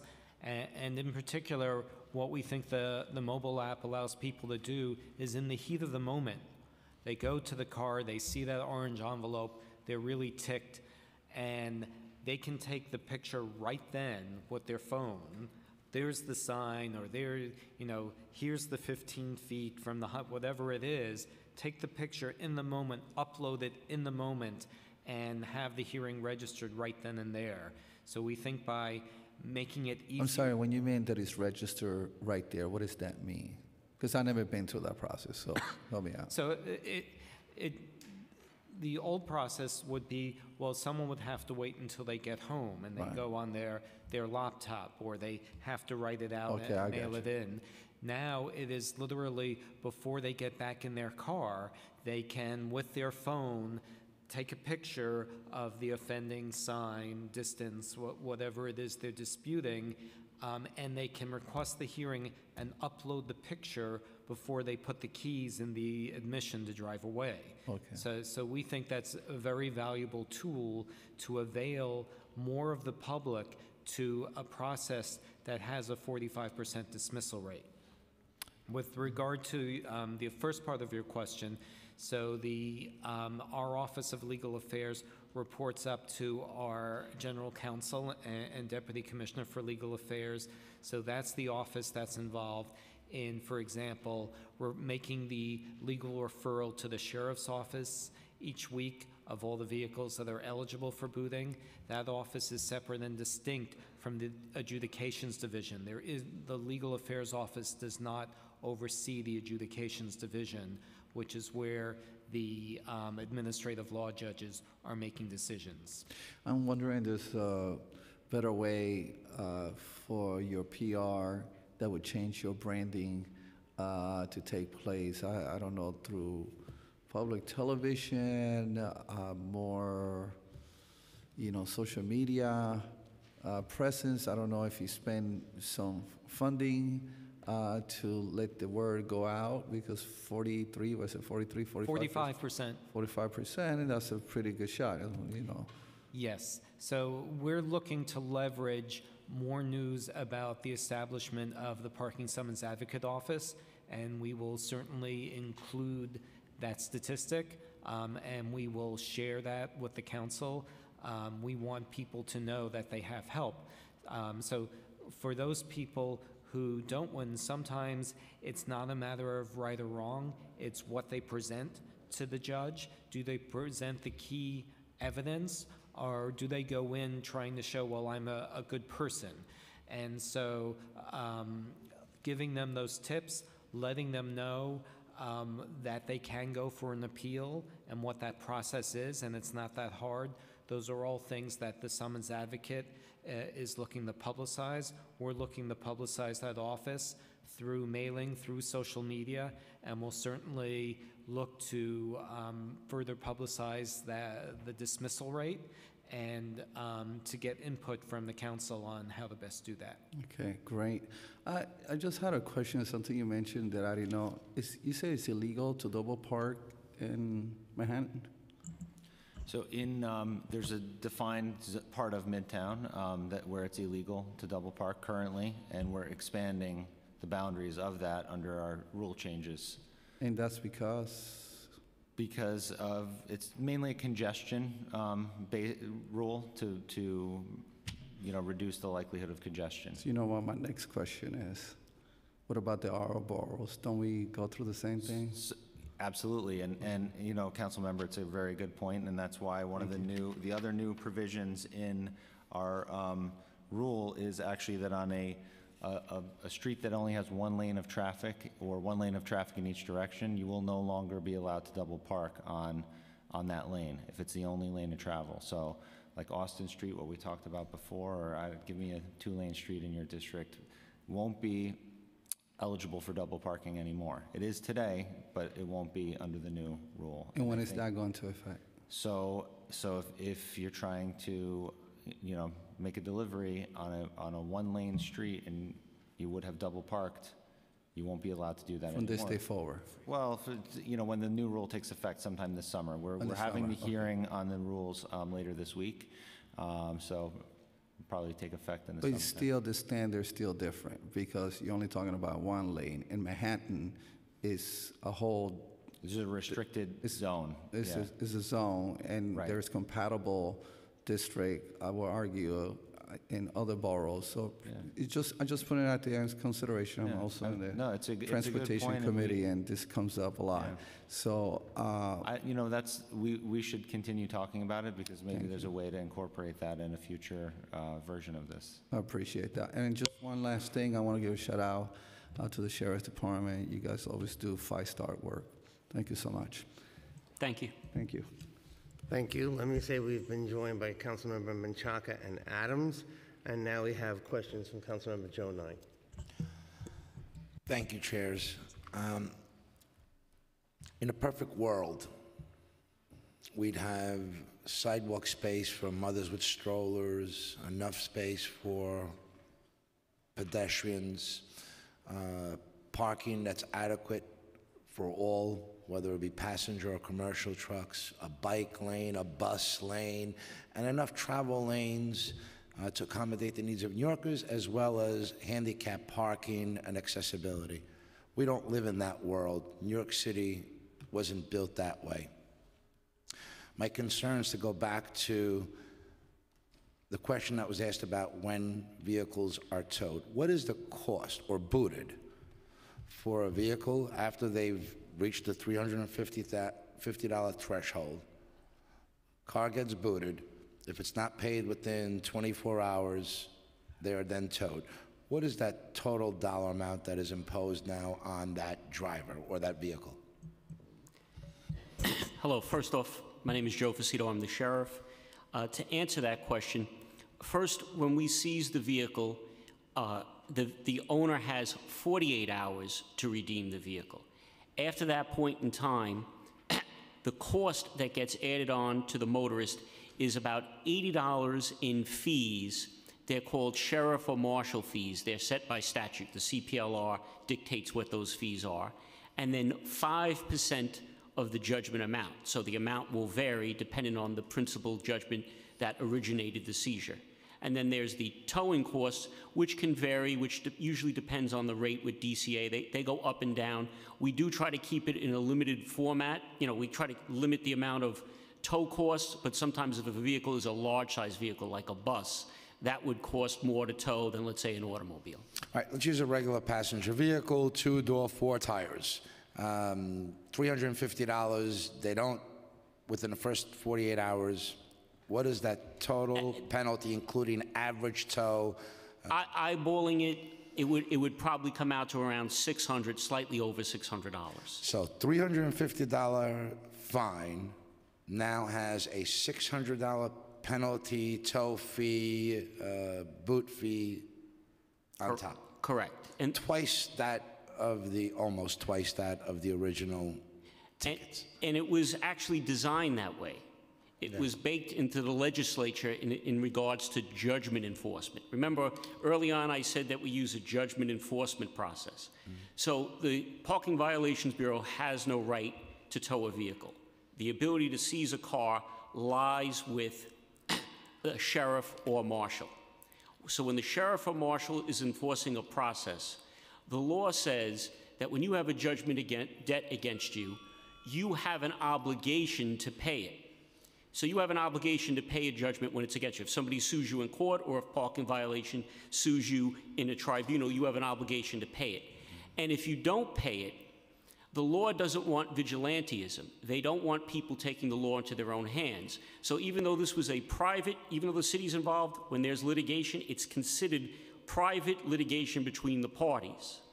And then the state legislature says if law enforcement has to get involved in that dispute, then that cost has to be borne by the party who didn't comply in the first place. So yes, there is a increase in the cost if the sheriff or marshal gets involved, but it's designed that way by the statute. Marshal, thank you. Just for a limit of time, I just want to get to the point. My point being is that I'm certain there's a reason why those tickets aren't being paid, and it's probably the most common explanation is affordability. I just don't have it, let alone now the double punishment of $600 in towing fees and penalties on top is an unfair burden. There's another way to do this, and that could be when they go in for renewal of their licenses, that you don't renew their licenses until all tickets are paid. When they do their annual vehicle inspections, when they do their registrations. We can find other ways. The idea is not to hurt New Yorkers, make sure they pay for the fines that they're supposed to be paying, or at least be held accountable. But last I reviewed this, there's a real sense of success in owning a car. And I feel, as many car owners do, that they're viewed as another means to raise revenue, whether it be through fines or parking fees or tickets or registration fees or plate fees, is just another way to squeeze another dime out of the pocketbooks of everyday New Yorkers. Can you tell me about the DOT policy on commercial deliveries? Are they allowed trucks to park in parking lanes to make deliveries? Trucks are allowed to park in parking lanes to make deliveries, yes. At any given location, at any given time? You know, the regulations vary block to block, so you've got to refer to the regulations in effect on that block. But as a general matter, they don't have to double park or be in a loading dock. They may use the curb lane, the parking lane. So there's no restriction on them using a regular parking lane anywhere in the city of New York to make a delivery? There are restrictions, but they're case by case. You know, it depends on the regulation on that Can you block. tell me that some of those restrictions, what they could be? No standing, you know. No, where there's taxi regular zone. passenger vehicle parking options. So a passenger vehicle can park in designated areas. Are there any restrictions on commercial trucks from parking in the same spots as a regular passenger vehicle? For parking, yes. So I'm sorry, I thought you were asking about making a delivery specifically. Parking or making a delivery, use of. So there are more restrictions upon where they can park and fewer restrictions on where they can make a delivery. It's different. You can't park a commercial vehicle in a residential area overnight, for example. Commercial corridors. Right, on a commercial corridor, you can make a delivery, yeah, generally. Can a truck park there on a commercial corridor? It depends on what the regulation is on that corridor.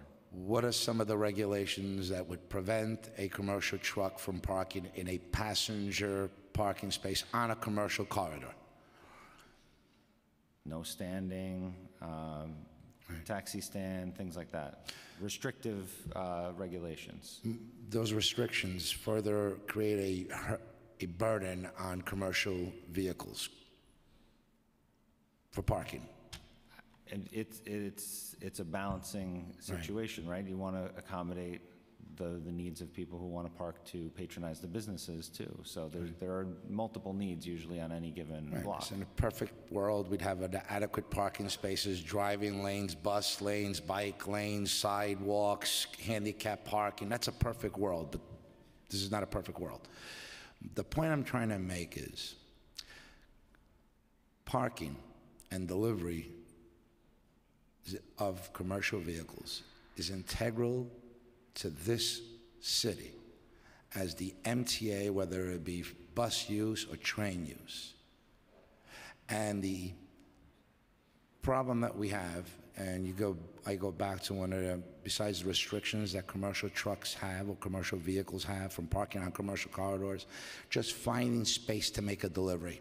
And I'm going to use a perfect example, Vision Zero, taking 2 lanes, road diet, make it into 1 lane, add a bike lane, with only a select place for commercial trucks to park to make deliveries.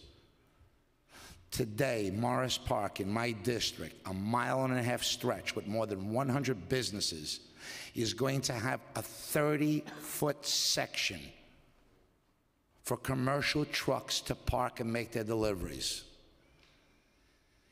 Impossible to meet the demands of those commercial corridors. Impossible for those supplies and deliveries to get to those merchants.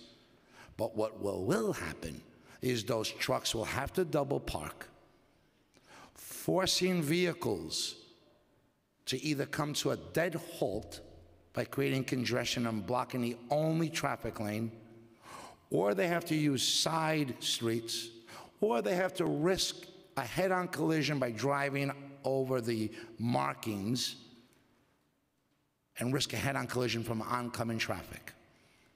A mile and a half of a commercial corridor with limited delivery spaces, where there's already a high demand for parking of pedestrians and customer use for 100 businesses. What's going to happen is you're going to have traffic agents out there giving tickets to those delivery trucks quicker than they can blink their eye. I can call NYPD and talk about a drug deal on the corner, wait 2 hours for someone to respond, but I'll have 10 traffic agents there walking by issuing tickets in the same time frame. It's unfortunate. More needs to be done to stick up for our business owners, because those delivery trucks are hard-working New Yorkers, meeting the needs and the demands of our small businesses, and they've only been squeezed as piggy banks.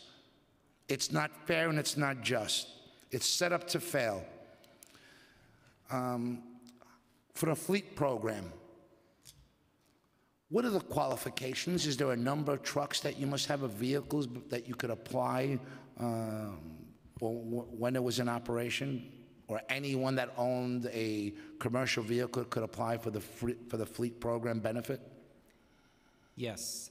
So one or more commercial vehicles, and I do want to be clear because we've discussed two different programs today. So that's true for the fleet program, which you referenced, where enrolled companies receive regular notification of their tickets and they can contest them, and the stipulated fine program, where companies big and small can enroll and they agree in advance to waive their right to contest, but they pay the average outcome roughly of what happens in the fleet program. I've exceeded my time, and I'm gracious to the chairs, but I'm going to make one more statement. We have to do a better balancing act on making sure that we don't target these deliveries or the double parked cars, because the punishment, and then subjecting them to a $600 fee on top of it, and the average ticket for a hydrant's $115. If you don't know that you received a ticket, that increases in fine. So within 2 tickets, you can hit the $350 mark, not even know about it because your son used your car and ripped up the ticket, be subject to $600 fine on top of it. Hurts New Yorkers. We need to be more mindful that we shouldn't be using this where we're not holding a hammer in one hand and a pair of scissors in the other, saying which one would you rather have, because New Yorkers don't deserve it and they just can't afford it. Thank you. Thank you. Just to follow up a little bit on that, isn't there an opportunity for a respondent who owes more than $350 to enter into a payment plan? Yes, there is. Can you describe it for me? We offer payment plans, so the terms vary, but if people come in and they need a payment plan, we will agree the terms with them, and we will place an enforcement hold in our database so they do not face the risk of being booted. Is there a different variety of them, payment plans, or a number of them, different plans that you have? So for all the plans vary in terms of length and number of payments. The key thing is that interest does continue to accrue. So we urge people to enter into as short a plan as they can, for which they can afford. And then if a car is booted or towed, is there a way that they, from what I understand, they can pay 50% of the fine and then still retrieve their car? If they have an issue, they can come to the Department of Finance. They can speak to the parking ticket advocate, which was described earlier. They have various payment plans. And as I mentioned earlier, this is a court process. There's a whole segment of the CPLR that could modify the enforcement procedure. So someone, if they're completely unhappy with the Department of Finance's approach, can go to the civil court and ask for a protective order directing how enforcement could be done. But I was Right, more, but typically, if somebody is having trouble through a lack of means for a booted vehicle, we will require that the sheriff and towing fees be paid up front, and we can work out an arrangement for the remainder. okay, that's what I was trying to get at. Thank you. All right, and Councilmember Powers. Good, thank you. Thanks for the testimony. I'm just going to go, I have a couple of questions, and I'll try to go quick. You mentioned that you're expanding the Midtown area, which I think is probably in my district. Can you give more details on what you're expanding with regarding to, I think it's the illegal parking? Yeah, it's an expansion of the area in which double parking is forbidden. I will get you the boundaries after the hearing, if that's okay. I don't have it here. Sure. What are the boundaries today? I don't have the exact boundaries with me today, but it's the core of Midtown, and Is it 14th? I think it's 14th to 60th, is that right? yeah, 14th to 60th. Yeah. We're looking it up right Yeah, I'll just say, I have expressed surprise that double parking's not illegal everywhere and just in the central core of Manhattan. So Is there a reason for that? There are cases in which it can be legal. It's not legal everywhere and only legal in Midtown, but it's expressly forbidden in Midtown. And then there are mitigating circumstances which can make it legal, which is if you're expeditiously making a delivery or service call, there's a 30-minute time limit. If there's no available parking on the same block on either side, I'm telling you the current guidelines now. So what it's going to change to is you need to be actively engaged in a delivery, pickup, or service call, 20-minute time limit. The available space that could be considered is only 100 feet in either direction on the same side of the street. So if there's an empty spot on the opposite side, you have to take it. You cannot double park under the new concept. And then another new element is if you're blocking the only lane of travel. So you're on a one-lane street, like a side street, or you're on a one lane in each direction, two-way street. You wouldn't be able to double park there either for safety reasons. So those are some of the new restrictions. So, existing? Existing is 14th to 60th, okay. 1st to 8th. Okay, so the existing zone is 14th Street to 60th Street, 1st Ave to 8th Ave, and the expansion is west to 12th Avenue. Just west, not north or south? Correct. Okay. So it'll still be 14th to 60th and 1st to 12th instead of 1st to 8th. Okay, if you can get us a copy of that, I think that's 4 council members, maybe 5 that have that area. It would be, I think, helpful for us to just know what's being proposed. Yes, and we have a hearing on Wednesday for that, those rules. Okay, I appreciate it, thank you. We haven't talked about the booting program as much. I just wanted to get an update in terms of implementation of that. I'm going to keep going, if that's okay.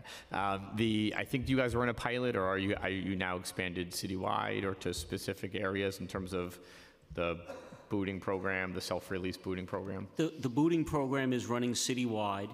We just did a renewal of the contract, so we have a citywide patrol currently for all booting that's going on in the city regarding the Department of Finance.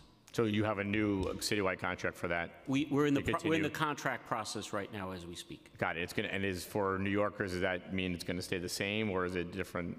Like, what is a reasonable expectation in terms of what will change under a new contract? The only reasonable expectation is we're looking to expand technology, that we're looking to have better data, more reporting. We may add other types of judgment forms into the program, but that's later down the road, and it's not really being discussed in the initial phases. Okay, and some people have raised concerns in other hearings about it, either in the my colleague was mentioning the cost of it. Can you give us some input on how the contract, if you're renewing it, you're keeping the same person, the same vendor? I can't speak to the contract process while we're in the middle. It's still going on, okay. Yeah. And but can you just share any feedback in terms of how it's working? And so far, I know that you scaled it up, and whether...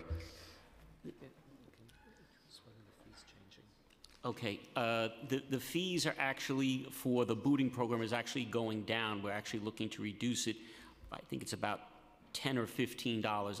I don't want to go into great detail because we're still in the middle of the contract process, but that was one of the things we were looking at.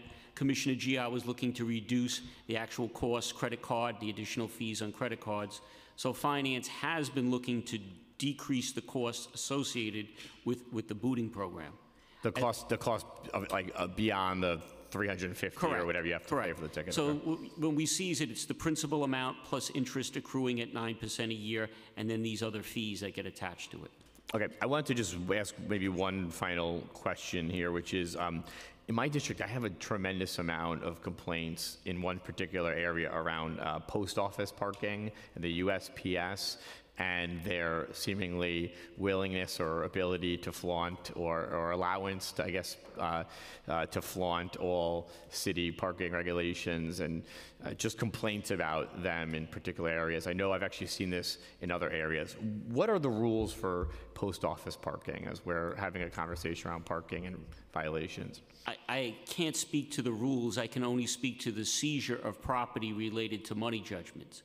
If the vehicle was owned by a private postal employee, then it would be subject to seizure like any other type of person. Well, maybe DOT can answer that then. Like, what does a post office truck have to do in terms of living under the New York City parking regulations?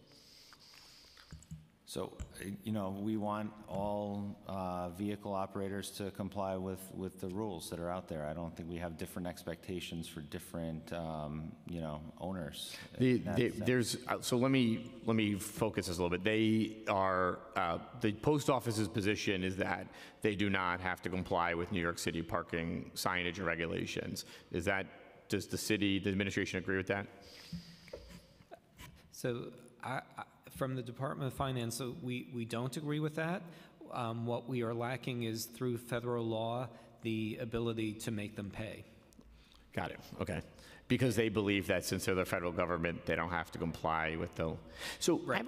I have a question on that front. Does the post office have to comply with zoning laws? We're not the zoning panel. I know you're not. Sorry.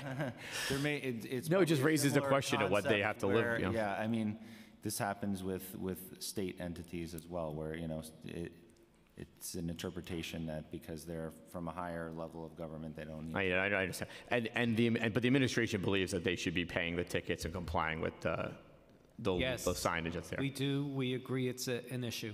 Got it. So I would at least ask and offer to participate in some conversation. There's other council members who have this issue. I'm happy to invite them as well to have a conversation, because they have been in my district at least, completely flaunting any laws. And, you know, to be fair, like, everybody else has to live by it, and their decision to take up parking spots and do it seems unfair, especially when they've willfully sold off parking garages. But I would love to have a conversation. Yeah. We welcome that conversation. We share your concern. Yeah, great. Thank you for that. Glad to join you as well. Yeah. Great. Thanks so much. Thanks to the chair. Councilmember Yeager, followed by Councilmember Adams. And I also want to say we've been joined by Councilmember Deutsch and Councilmember Richards. Thank you, Mr. Chairman. Just to piggyback on Councilmember Power's question, you can't actually even summons the post office vehicles, can you? Because they don't have license plates. Does anybody know that? They don't have license plates. So yeah. How would you summons them? So we don't issue the summonses. Finance doesn't issue the summonses. We'll check with PD how they do it. Never mind. I'm on the clock. We'll go quick. I'd like to talk to you about introduction 1066 by Councilman Lanson, the interests of justice dismissal, which you opposed, and your reason for opposing it. And I don't want to characterize it, so I'll read it. The dismissals would likely be subjective, right? Okay, well, that's an interest of justice dismissal. It's subjective. It's based on, you know, the 70-year-old walking in to the judge and saying, yeah, I got the summons, I am guilty, but I live on a fixed income, I've never gotten a summons before, hey, can you dismiss it? And the judge says yes. Right now, the judge can't do that. This bill would allow the judge to do that. That's an interest of justice dismissal. So isn't your objection something that you would anticipate we considered in drafting this bill? So I'm not going to guess. Okay, I'll answer that. But yes, the answer is yes. The point is that right now judges don't have the ability to dismiss a summons in the interest of justice based on a good, not excuse for having parked that way, but, hey, can you forgive me this one infraction if you don't mind? And the judge says yes. And you've further testified that you don't have, the bill doesn't give a methodology or rubric that would give guidance to the judges as to when to abate a penalty without dismissing the entire ticket. But you can write rules to that effect if you wished, right?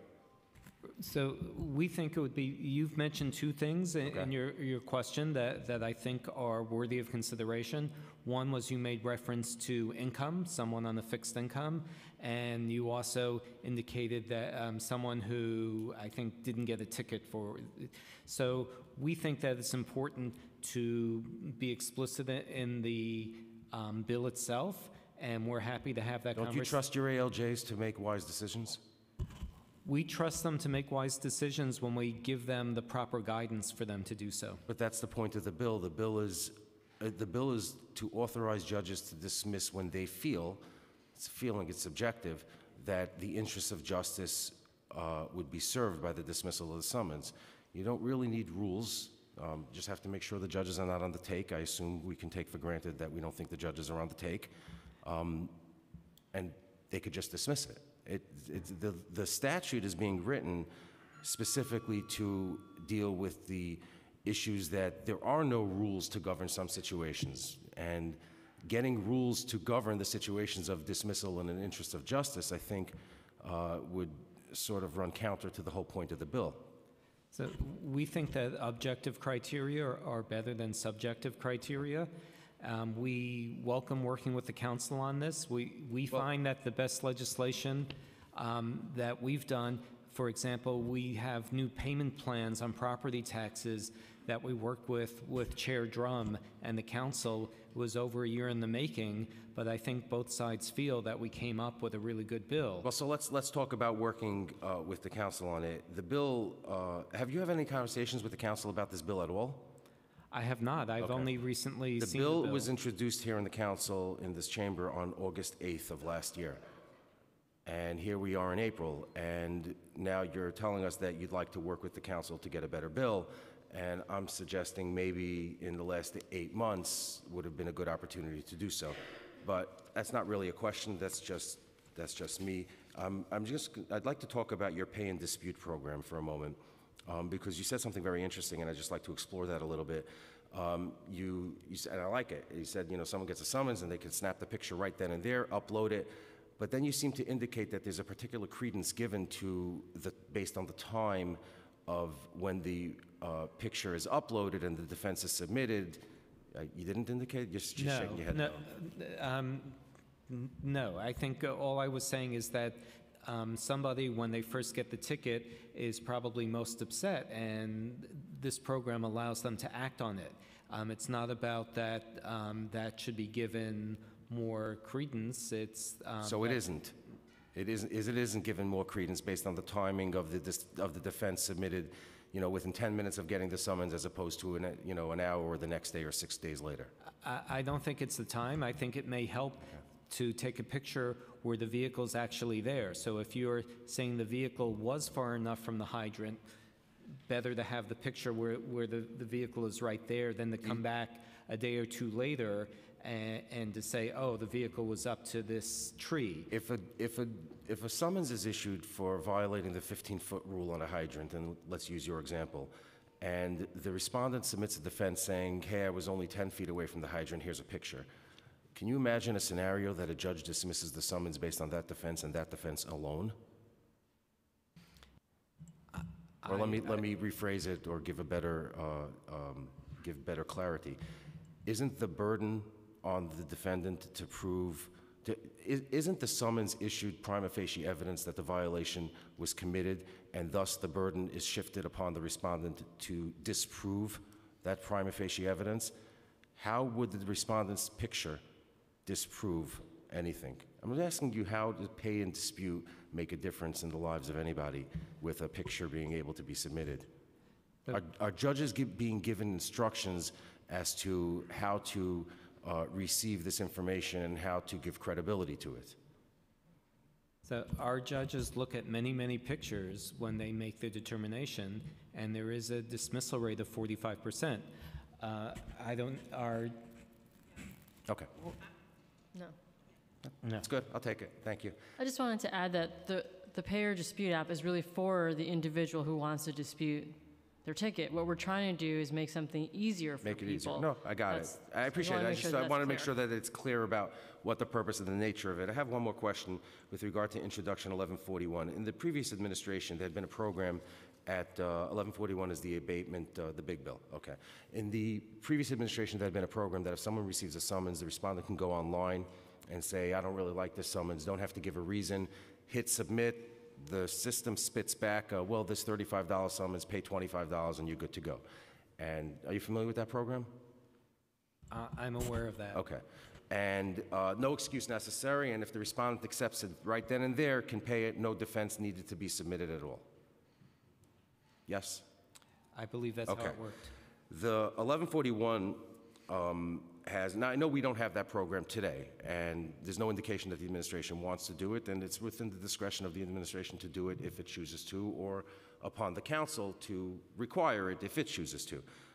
So right now, it's not happening because neither the administration wishes to do so, and the council has not so instructed the administration to do so.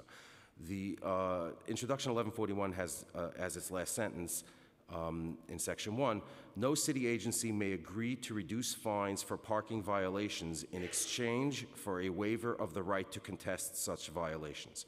As I read that sentence, if this introduction was adopted, the city would not be able to create such a program for the individual motorist who receives a summons. Is that correct? That's correct. Okay, so it's not just that the summons battles the, if there's a problem with the fleets or not, or if there's a problem with the commercial abatement program or not, but it actually would forever, at least until it would be amended, prohibit the city from ever creating a program to help the average motorist who has a clean record and submits their summons and says, you know, I'd like to take part of this program if the city should ever wish to have such a program. I believe so. Okay.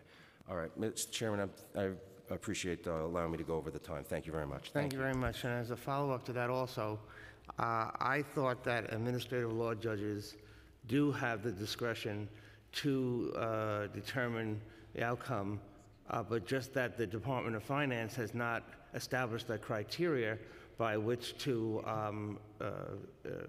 inform the ALJs that they can do so under certain circumstances. So administrative law judges have the authority to dismiss tickets entirely. Currently, they do not have the authority to dismiss just a penalty and to instate the rest of the ticket, which I believe is the purpose of the bill. Okay. Councilmember Adams. Thank you, Mr. Chair. Thank the panel for coming in this afternoon. Thank you all for your testimony.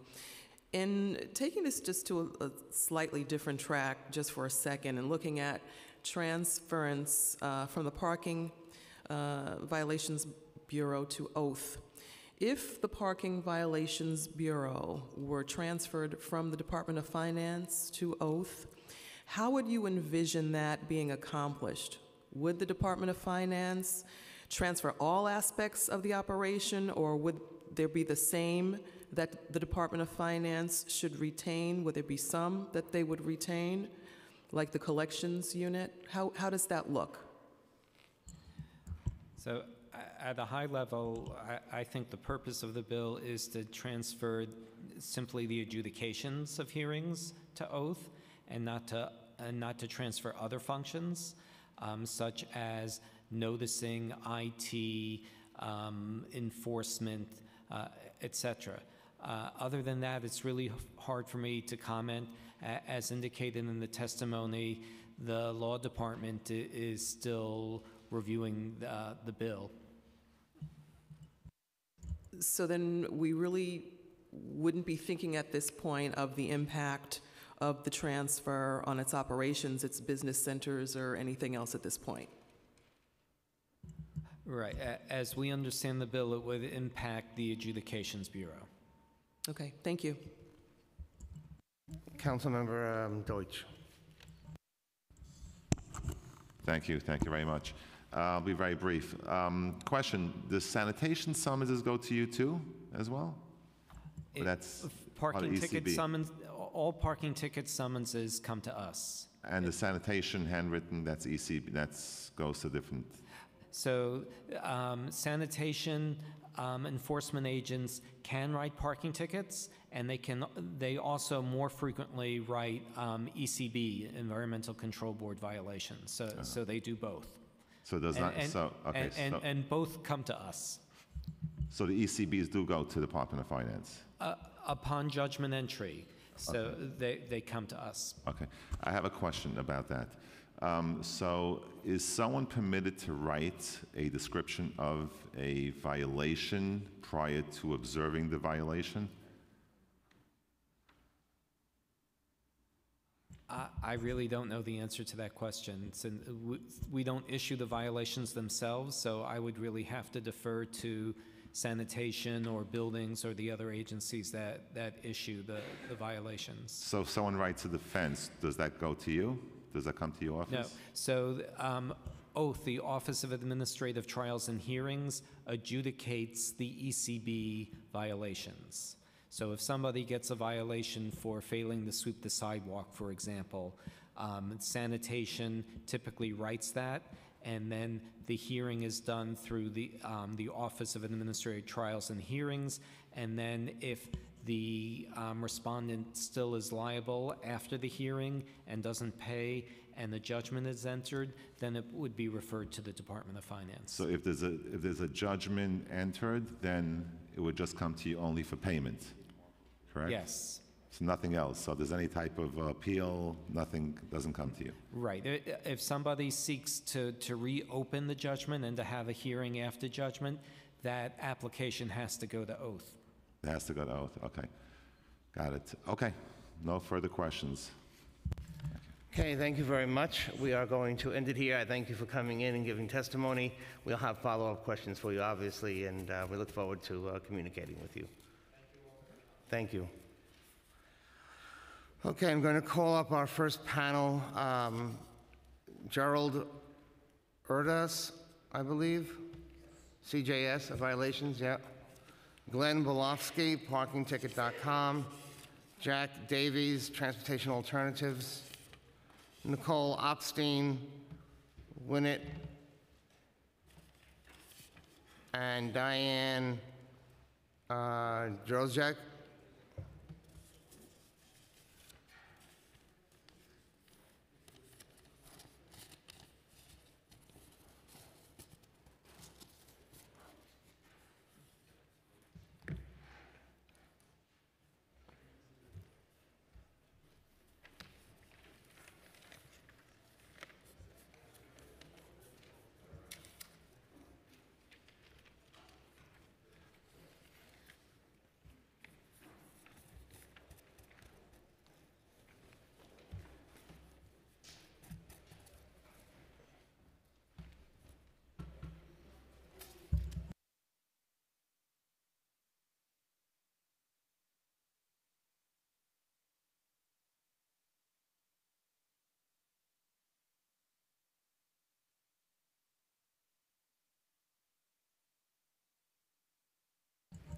Okay, who would like to start?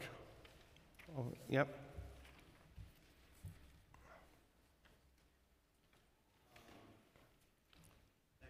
Just you have to hit that button so that the little red light comes on. There we go. Okay. Good afternoon, Chairman Drum, Councilman Yeager, Councilman Adams. Thanks for coming by.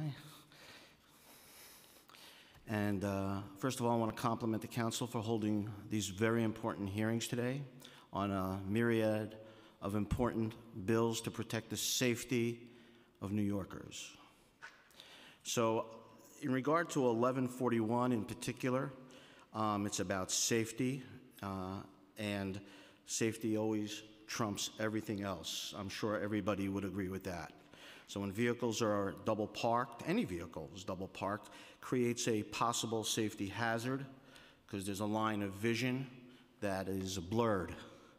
The line of sight is blurred. Just a quick thing about that. Some of the council people before spoke about a double standard. I think that was Chairman Rodriguez. And there is a double standard right now because the individual person has to fight or pay their ticket, but programs designed for the largest fleets, that's what they were designed for, may get off scot-free or close to scot-free. So there's testimony before this committee back in May 8th of 2018. It's closing in on a year from now, where they said they were going to increase the fines in the stipulated fine program to reduce congestion, improve safety. The documents that we've given to the committee today show that the opposite has happened. The reduction of certain fines within the stipulated fine program on page number, I think it's 6, shows that. Do you have a copy of that for us? Yes, we do. We do. He has them all. Here's more. There's more in there. Here's more. And more. In the back, please. More of these, please.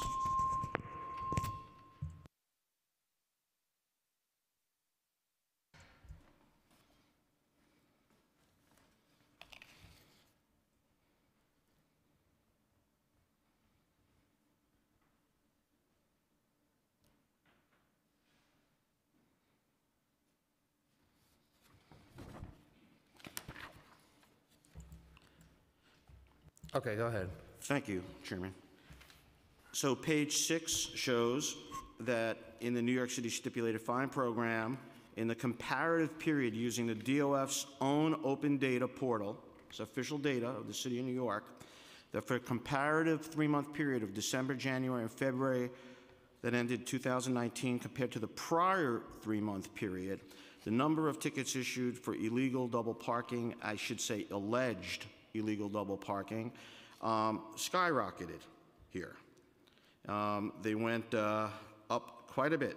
You can see the bar chart right here.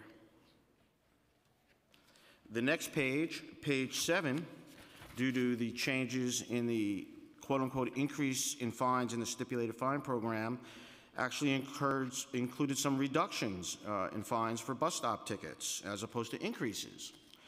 There, once again, the quantity of tickets has skyrocketed on page 7.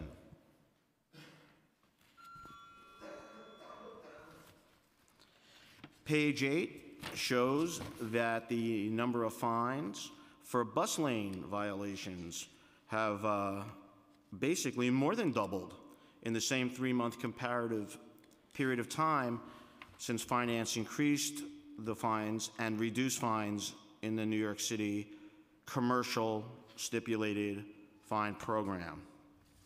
The increase in tickets at bus stops, bus lanes, double parking are truly safety issues, whether it be an individual who has full use of their legs or an individual who is disabled who wants to get on a bus. They're blocked at the bus stops. And to get a discount for that just seems morally wrong to me. It also seems morally wrong to me that if I've got to fight or pay a ticket, and if every council person has to do the same, if every priest and rabbi and learned individual has to do the same, those individuals who have the most resources, the largest companies, the largest fleets, could certainly do their part and do the same for their, at least on a perception basis, which another councilman spoke about today, should eliminate this double standard. So safety, safety, safety comes first. There's also a legislative history. In the same chamber here, almost 11 years ago today, I was here speaking about Intro 637, which is shown in here as well. There's an index. Intro 637 was put forth by the Bloomberg administration, and it sought to legislate the stipulated fine program, but this council, this committee, indeed saw fit to table that measure. Notwithstanding the fact that the legislative elected officials had decided to table the issue, Finance Department ignored it. They could care less. So according to that alone, it seems to me to be ironic that they've been allowed even all these years to proceed with a program that was tabled by the very committee that could have enabled it. I remember clearly sitting here 11 years ago, and some of the council people were very offended by the Finance Department's program because the police department itself came out against it. At that time, Commissioner Ray Kelly called it park and slide. And we had different council people, including a former Attorney General of the state of New York, Oliver Coppell, who sat here and said, we're taking the police work of writing tickets and just ripping up these tickets, which is terrible use of police time.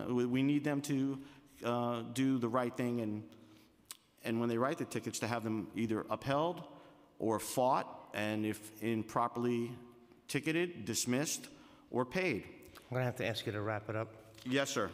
Of course, congestion happens, which causes pollution, and other vehicles to be double parked, who are caught behind double parked vehicles. And there's a time and place for double parking when it's done expeditiously. And DOT is proposing some rules.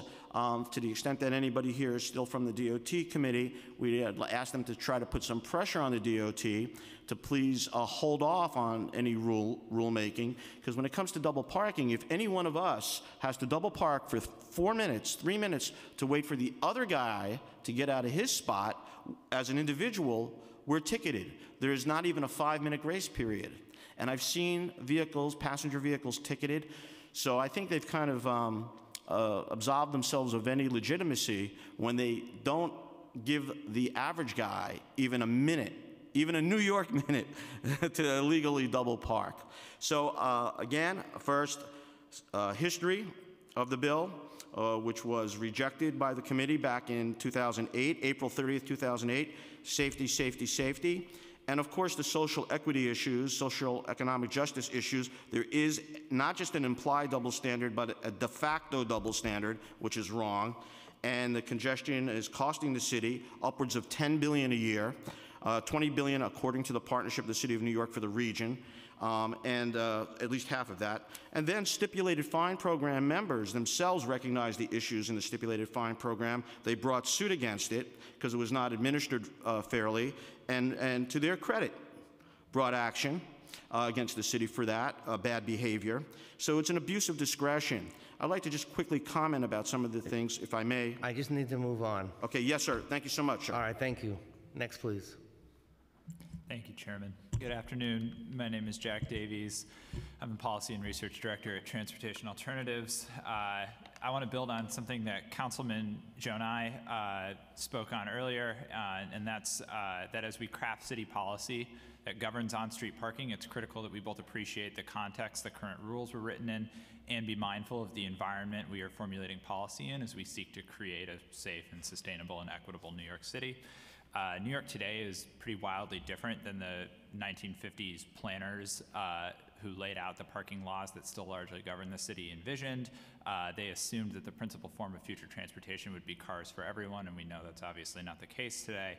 And these antiquated policies, they're costing New Yorkers.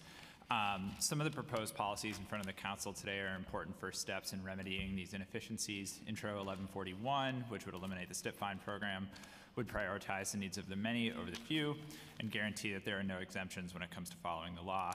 The various bills that propose to better enforce laws requiring license plate and proper registration, that limit mobile home and trailer parking, and report more enforcement data will help reclaim the streets as people-oriented public places that we deserve. Our policies and our actions, they need to be in service of a mission to create a New York where no one needs a car to get around quickly, even if they have one. It should be safe, it should be efficient, it should be sustainable, and the proposals heard today are an important first step towards helping us get there. And that's why TransAlt's proud to support them. Thanks. Thank you very much. Next, please.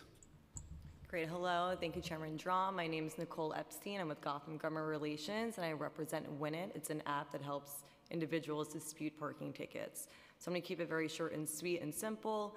I'm here in support of Intro 1066 and 1141. 1066, which gives the ALJs the discretion to remove a late fee penalty in the interest of justice, and Councilman Yeager actually hit it perfectly. ALJs are judges. Judges also think about and make decisions on issues that are much more severe than a $30 late fee penalty, so thought that was perfect, and we should give our ALJs the discretion.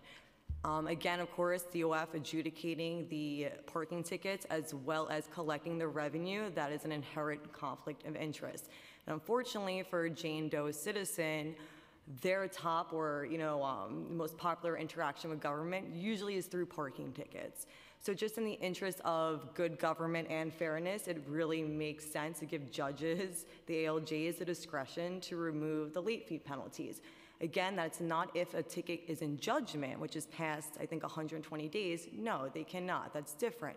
But if someone's coming in, the point of a penalty, a late fee penalty, is to coerce compliance. So if someone's coming in there, pleading their case, trying to pay and do the right thing, it's a good start. So also on another note that Deputy Commissioner Scheer pointed out was, how is this going to impact revenue? Well, for example, in 1986, the city of New York decided to give an amnesty program to waive the late fee penalties. What happened? Tons of people came flooding in and had hearings and paid their tickets, and there was a surge of revenue. So the same logic should apply here. And one thing on the stipulated fine program. What's very important to note is that there's all this discussion about expeditious delivery. So the point of a hearing, the one thing that's not discussed is that when you have the parking ticket hearing for those companies not enrolled in the program, what the ticket brokers do is they go in there, they have to show with delivery receipts, timestamps, whatever it is, that it was actually expeditious. Why are we under the program just assuming then the word has no meaning? And that's the whole point of getting rid of the stipulated fine program. Okay, thank you. Next, please. Good afternoon, Chair. My name is Jerry Vadas with CJS Violation Services. I'm a broker as well, and I go down to court on a regular basis. And as Alan Maisel clearly stated, we were talking about fairness. And it's very troublesome. I've been doing this 25 years, and we're seeing a sudden change through this administration. So as we're discussing the penalties, we used to always be able to have that waived, and we have certain proofs and documentation, and now they're telling us take it up with the administration. So what is happening, as Jeffrey Scheer pointed out as well, you have all these different programs, you have these apps, but it's discretionary on the judge. So you have all these apps, so forth, and judges again will rule against you, stating that it's not done in a timely manner, or you don't have all the photos of all the streets, or you don't have conclusive evidence of the time and the date, and so forth, so on. So we ask that we have a little more transparency, and you call us, the brokers and other people, to really shed a little more opening and light on the situation at hand. I just wanted to make it brief and just state that we're hoping that you guys will allow the administrative law judges to go and conduct a hearing. So it is a fair, impartial hearing, because now, on the contrary, times have changed. You have certain brochures that was stated of the rules and regulations that, again, we talk about defective tickets not issued correctly, and even with that now they say, well, it's an out-of-state vehicle, it doesn't apply to New York City. It certainly does. We have to hold everyone accountable.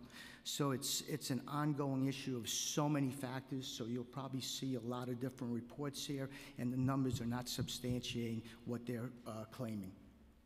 Thank you. Okay, thank you, and thank you to this whole panel. I appreciate you all coming in and giving some testimony. Thank you very much. Thank you, Chairman Trump. Thank you all, council people and their staff. Okay. So next panel will be Leo Gonzalez, United Parcel, Arthur Miller, NYTDA Ken Thorpe, Zach Miller also, and Edward Fuentes or Funches.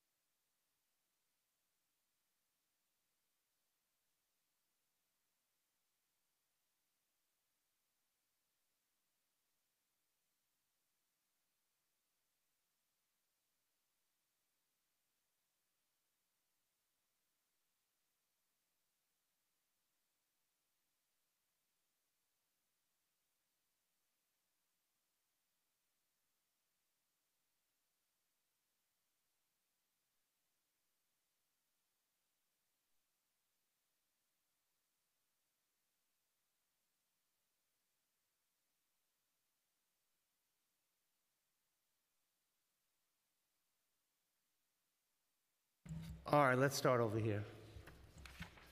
Okay. Good afternoon, Chair Drum and members of the committee. My name is Leo Gonzalez, and I'm a finance manager at UPS, the North Atlantic District, which covers the New York City.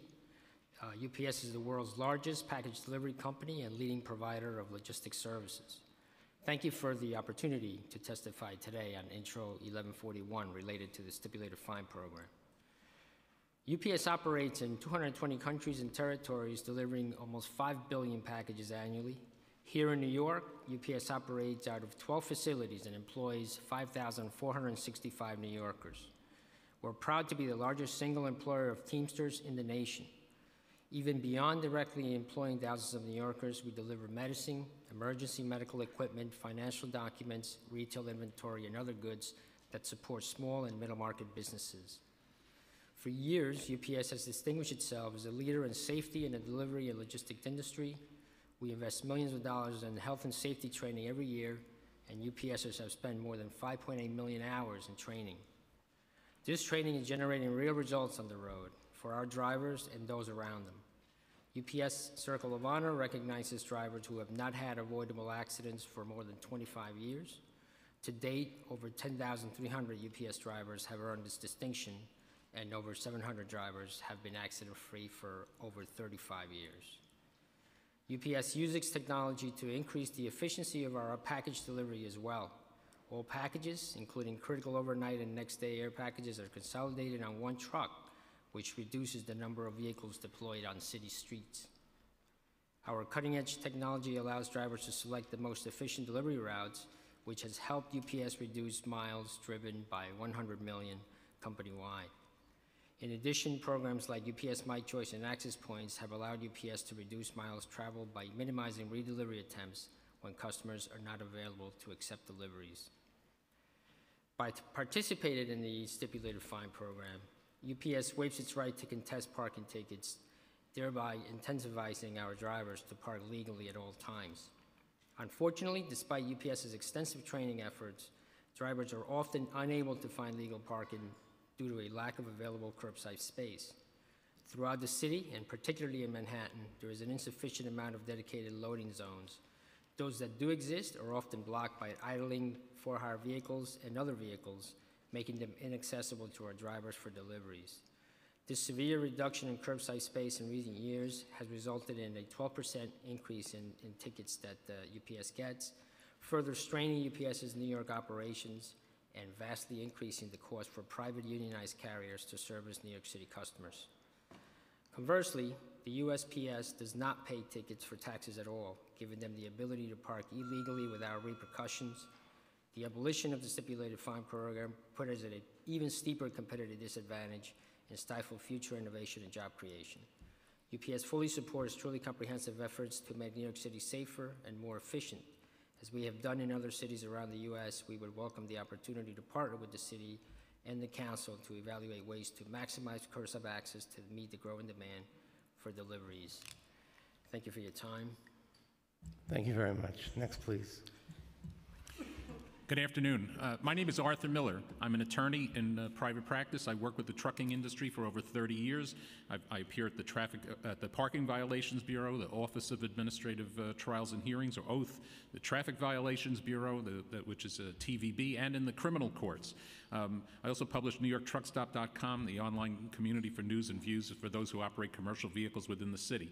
I'm a longtime Queens resident, council member Koslowitz District in Rego Park, and I appreciate this opportunity to speak before the joint session of the Finance, Transportation, and Government Operation Committees. When one appears in a real court, the sign above the judge's head reads, "In God we trust." The motto implies the existence of a higher power, the independence of the judge, a chance for justice and mercy.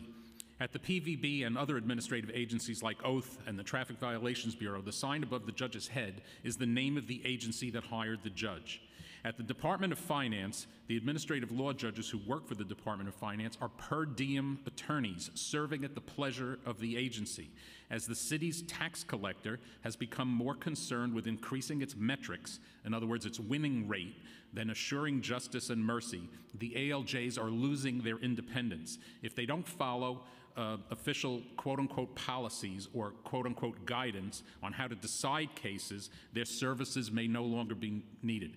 As Deputy Commissioner Shearer just mentioned before, I think in response to Councilmember Yeager's question, I think they said that with the proper guidance, the hearing officers know how to make the right decisions. So I think there you have it. It's up to you, our elected leaders, to make sure that our citizens and those who deliver the goods and services that are the lifeblood of the city are not just viewed as revenue streams, but as respondents clearly deserving of justice, mercy, due process, and equal protection under the law. That said, I wholeheartedly support Councilmember Lanceman's Intro 1066, giving hearing examiners discretion to reduce or waive additional penalties for parking violations. Sometimes there are compelling reasons why there are late penalties, so the ALJs need that flexibility. Truly independent judges should also have the discretion to vacate judgment tickets which are over a year old. Right now, the law does not permit them to do that. If one finds out that they have a judgment and they go to a judge, the Department of Finance says, sorry, that's more than a year old. We can't even make a decision based on that. You can't even get that in front of a judge. So I think that bill, the 1066, should go even further. Regarding Intro 168's proposal to move PVB into oath, the city's tax collector should not adjudicate its own revenue stream. The problems with the adjudication of parking tickets, though, won't be changed by merely changing the sign above the judges' heads. The council should clearly consider whether building a better adjudicatory process in any such move would be better off. And keep in mind, please, that with more camera-issued tickets on the way, like blocking the box and passing school buses and things like that, people can get their licenses suspended. So we must be very careful to having the needs of raising revenue that balance with those who may get their license suspended. Let me just add quickly, intros 506 and 1187 I find extremely problematic, and those need to be withdrawn. Councilman Koslowitz, my council member's bill to prohibit parking of mobile homes it also says to allow the towing of trailers.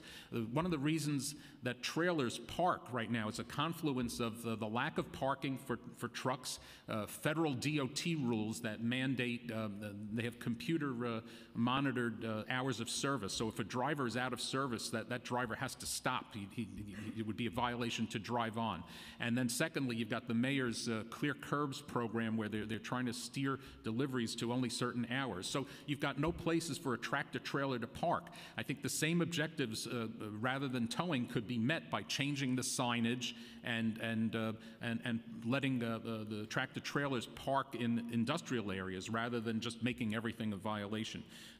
Similarly, you have Intro 1187 would permit the towing for the improper registration of a vehicle. Right now, they're issuing tickets, for example, for a box truck that has the license plate a little too high. If that becomes a towable offense, that's a further restriction on the ability to make deliveries. And what the city, the DOT, and the Department of Finance is basically doing is weaponizing the vehicle and traffic law in order to raise revenue. And if every single delivery, taking away double parking, taking away lanes of traffic and things like that makes it illegal for trucks to make deliveries, that's going to add a chilling effect on commerce and the ability to get things done in the city.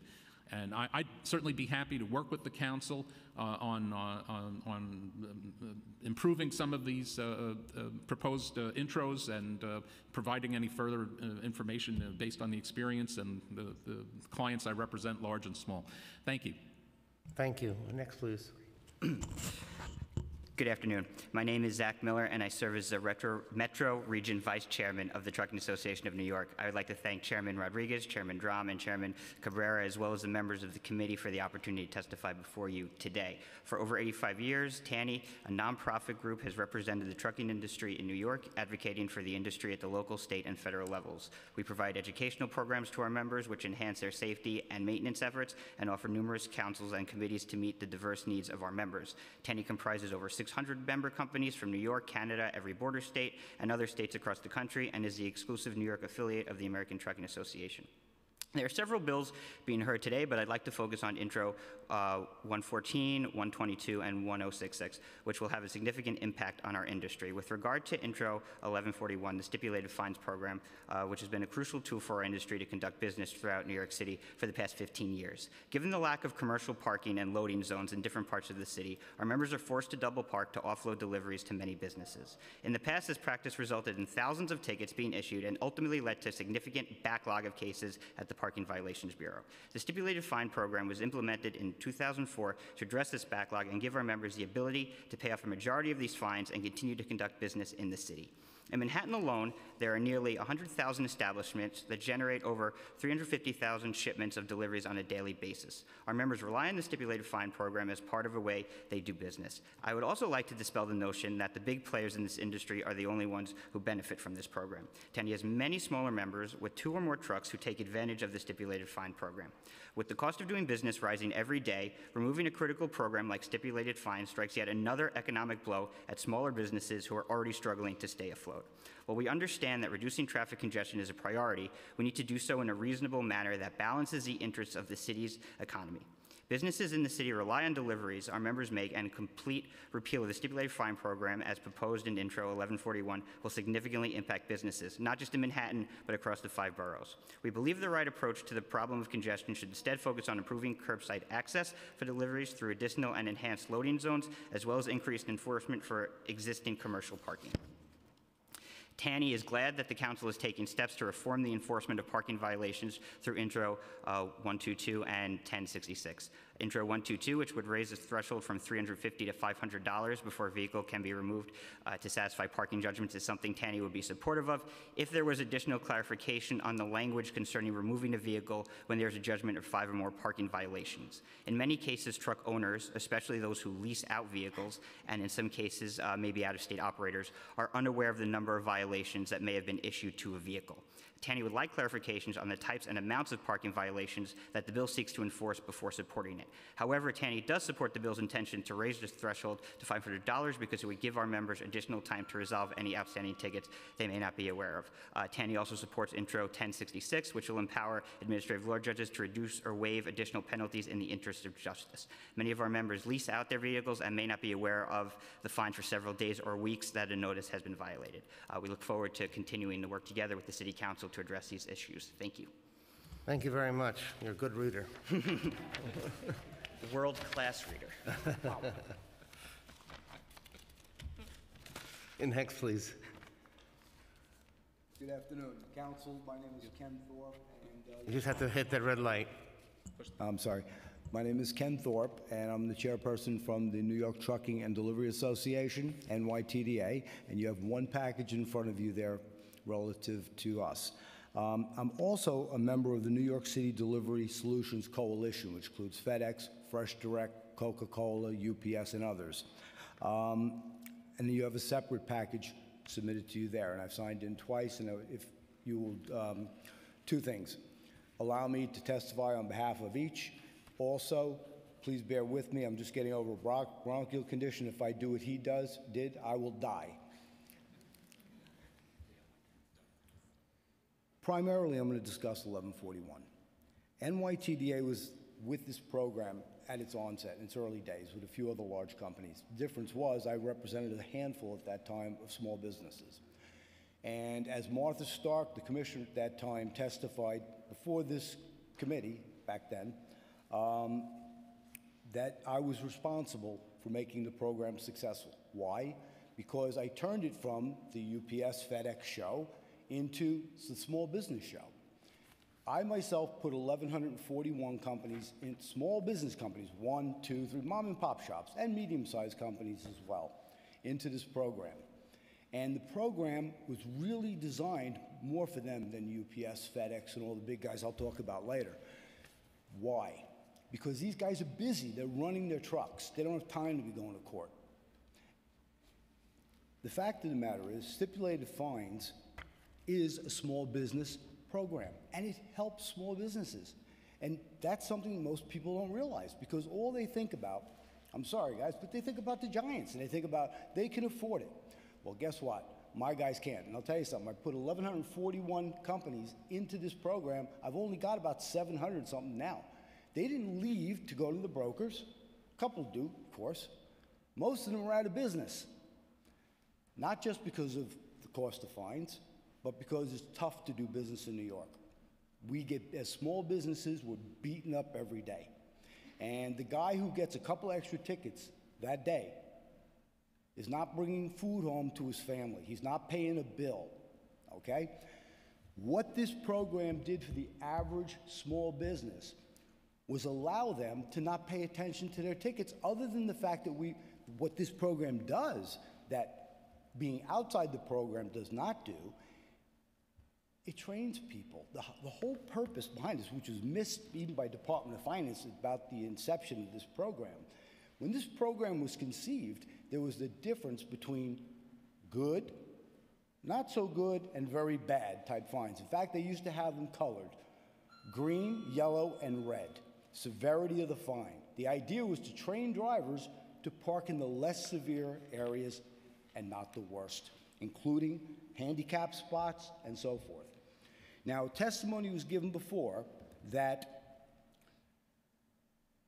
these handicap spots and other safety violations went up. And I think Mr. Belofsky testified to that. They went up substantially in the last quarter.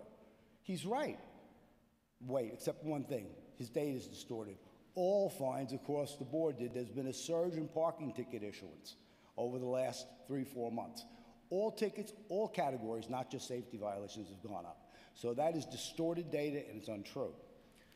The fact of the matter is this program was designed to emulate hearings, and it does. You're not going, by eliminating this program, you're not going to charge these people more. You're going to charge them the same.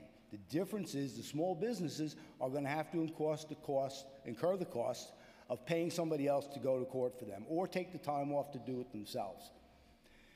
The truth of the matter is there's nothing wrong with this program. Everybody here, all the stakeholders here, have reasonable disputes, whether it's transportation alternatives, people with disabilities. Here's the problem, and I did this on purpose, not to be a joke. I'm not a joke. This is an egg carton. It's our city. You need a piece of it, you need a piece of it, you need a piece of it. This egg carton's not getting any bigger. We keep piling and piling on top. When it comes to the trucking industry, we're a captive audience. We have to come into the city. How are you getting everything you have on your desk? How are all of us getting things that we order on Amazon? Now I have to defend the big guys. They deliver a lot of those packages too. The fact of the matter is, we, consumers, businesses and government say, bring those packages to us and bring them now. But here's the problem. We've now divided this egg carton up into everything. We got pedestrian plazas, bike lanes, bus lanes. We got ride share, bike share. The pie's gotten smaller. But what do? We blame the truck. Why do we blame the truck? Because he's in the way. Where's he parking, folks? Why don't we start talking about that more? Where's he parking? Not how much can we fine him? Double parking rules were put together by smart people like you. You said there's nowhere to park. Let the guy park for a half an hour to make a delivery. It's a pain in the butt. Well, now especially with everything else we've thrown into the pie. What are we going to do? Stop. Well, you could talk about the one lane. We were talking about the one lane, the 2 lanes before, not parking here, not parking there. Who's serving those businesses? Who's dropping the packages off into the houses? Guess what? We're still going to do it. The only difference is we're going to get fined for doing it. Why are we going to do it? Because you demand it. And I don't just mean you particularly. All of us demand it. It has to happen. The bottom line is, it's not the program, it's not the manner in which a ticket is adjudicated, it's how are we going to meet the needs in this city when we keep piling it up? We're crushing it to death. Stop looking to take away choices. We need more choices, more smart ideas.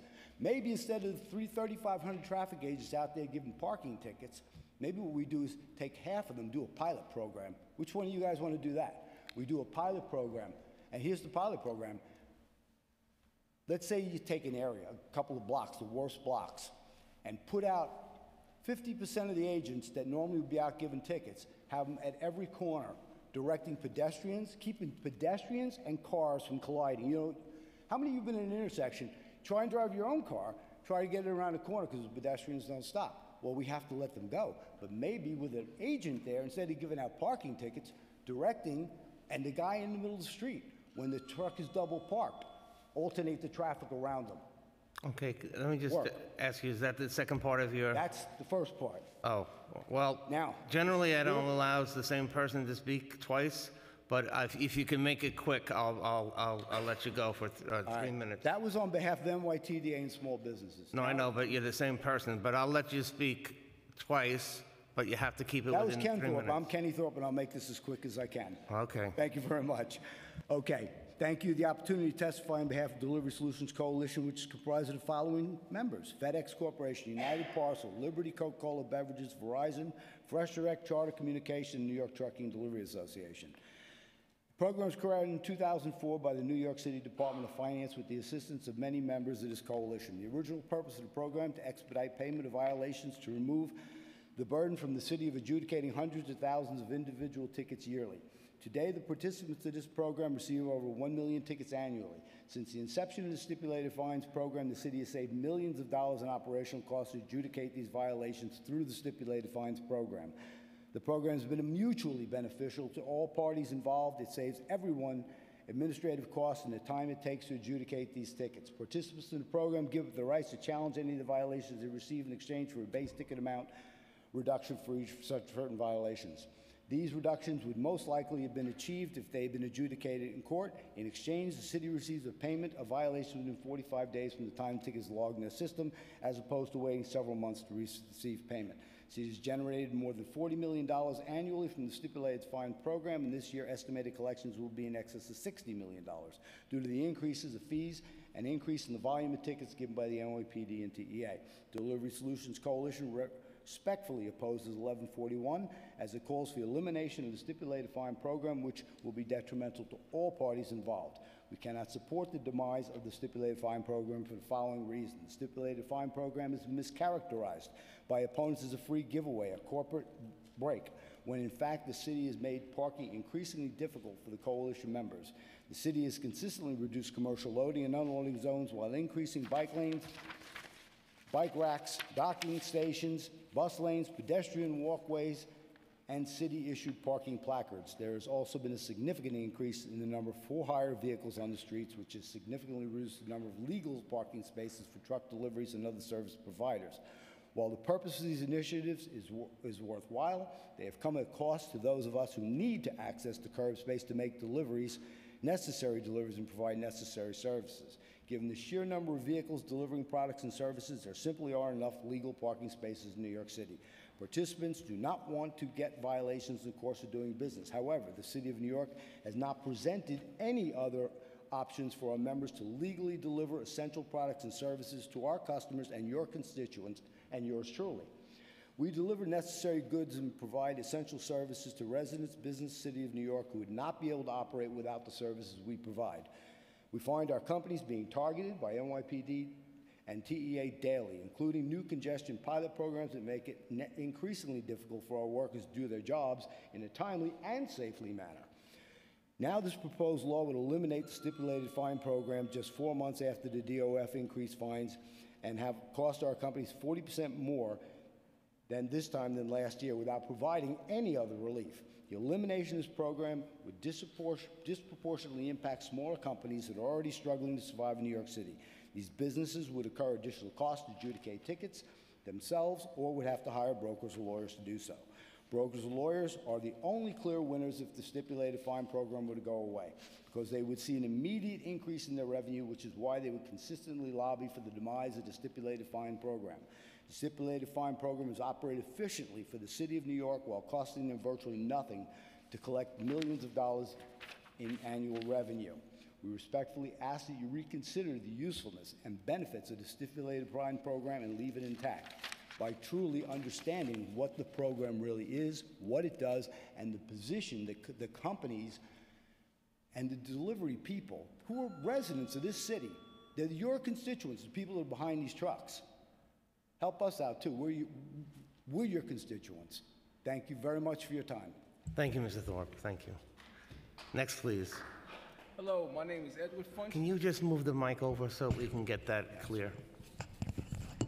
I'm the founder of Inclusion Marketing and Advertising Group. I want to thank you for this opportunity. Make this very short. The stipulation fine program discriminates against individuals that are disabled, people that drive. I ask you to please vote for 1141. Thank you very much.